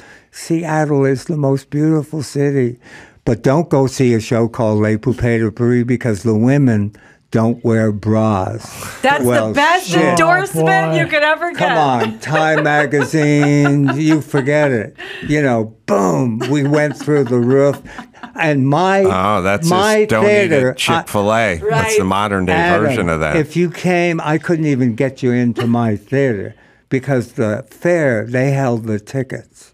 Okay, and we did 5 shows a day. It was always sold out. So anyway, we come back because I was on Johnny Carson or some show. No.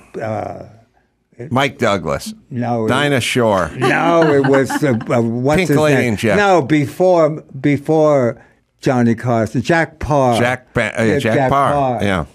I hate interviews because you don't have time to talk. You have 4 minutes, and what do you talk about?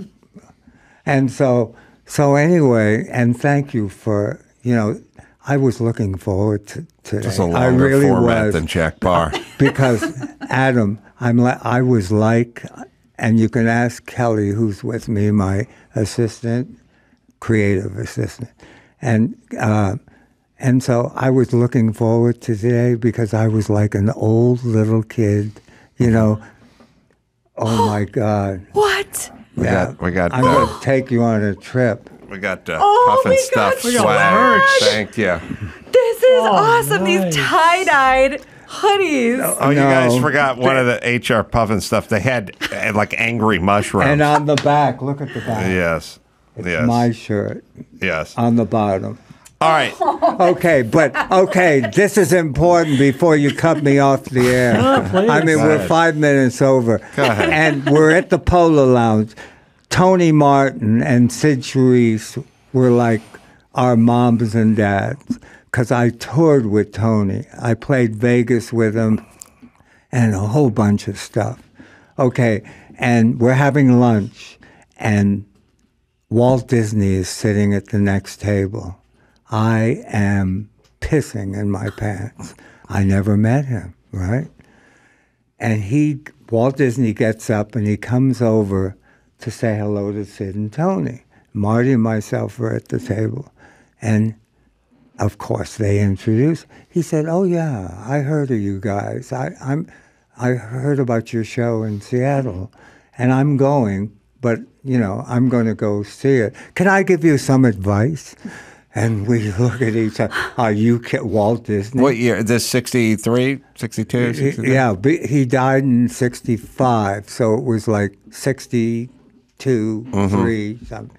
I lose track of time. I have senior moments. Okay, so anyway, he said, always put your name above everything that you create because someday it'll be worth something, right? It said the Krofft Theater. The world-famous Krofft Theater. It was not world-famous. On top of the marquee, right? And so my publicist here in L.A., who really made Les Poupées de Paris famous, I told him the story, and he said, shit, Brothers, I can sell that. Brothers are stronger than, the Krofft Theater, doesn't mean anything. So he, with Hedda Hopper and Luella Parsons, who gave us every week, gave us big, but brothers, Sid and Marty Krofft, and so we pounded it into everybody's head. It's good lore. 26 shows, Sid and Marty Krofft, and they repeat the shit out of the shows. Yeah. On kids, over and over, and they grew up go to Comic-Con with me. These are adults. And they come up. I would be.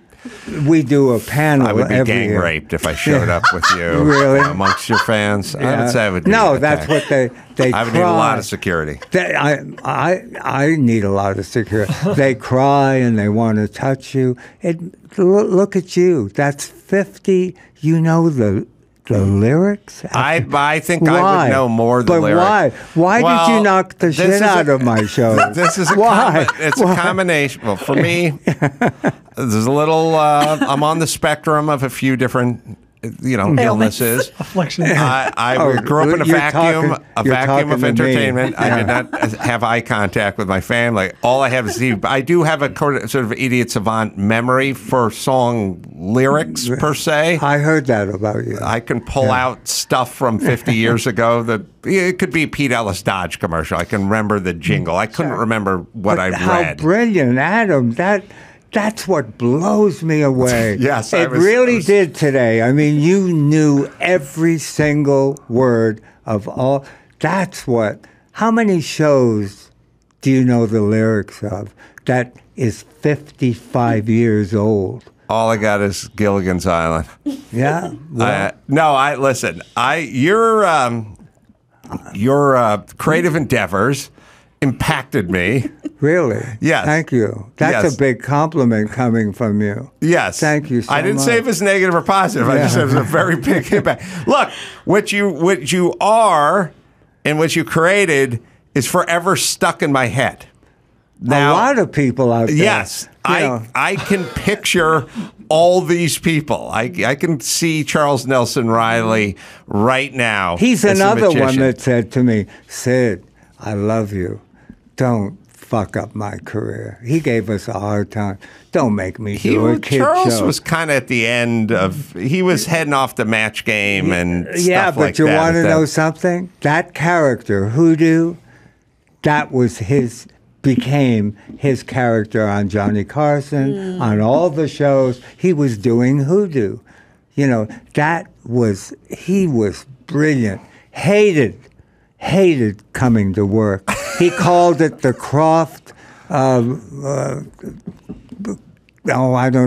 Nazi camp or something. Crematorium. Yeah. We'll use alliteration. Whatever it was. All right, let me hit a quick spot here with concrete. Your body makes half the creatine it needs. The other half comes from your diet, but most American diets are low in creatine-rich foods, and that's where concrete comes in. Patented creatine, HCl, is a favorite creatine of elite, well-informed athletes, the #1 bioavailable creatine and the only microdosing creatine. Just one small scoop per 100 pounds of your body weight. Shake it up and it has a nice lemony flavor to it. You can feel the energy immediately. Creatine is required for functional energy in every cell, and your brain uses about 20% of the creatine in your body. Your immune system needs it. Your heart needs it. Your lungs, all the cells in your body need it. Dr. Drew loves this stuff, and so do I. It is concrete, right, Dawson? Take control of your health, both body and mind. Build a better you with Concrete. Register now at con-crete.com/podcast. That's con-cret.com/podcast for a chance to win a $500 Walmart Visa gift card, available now online and in-store at Walmart. Concrete is truly life-changing and performance-enhancing. What the fuck?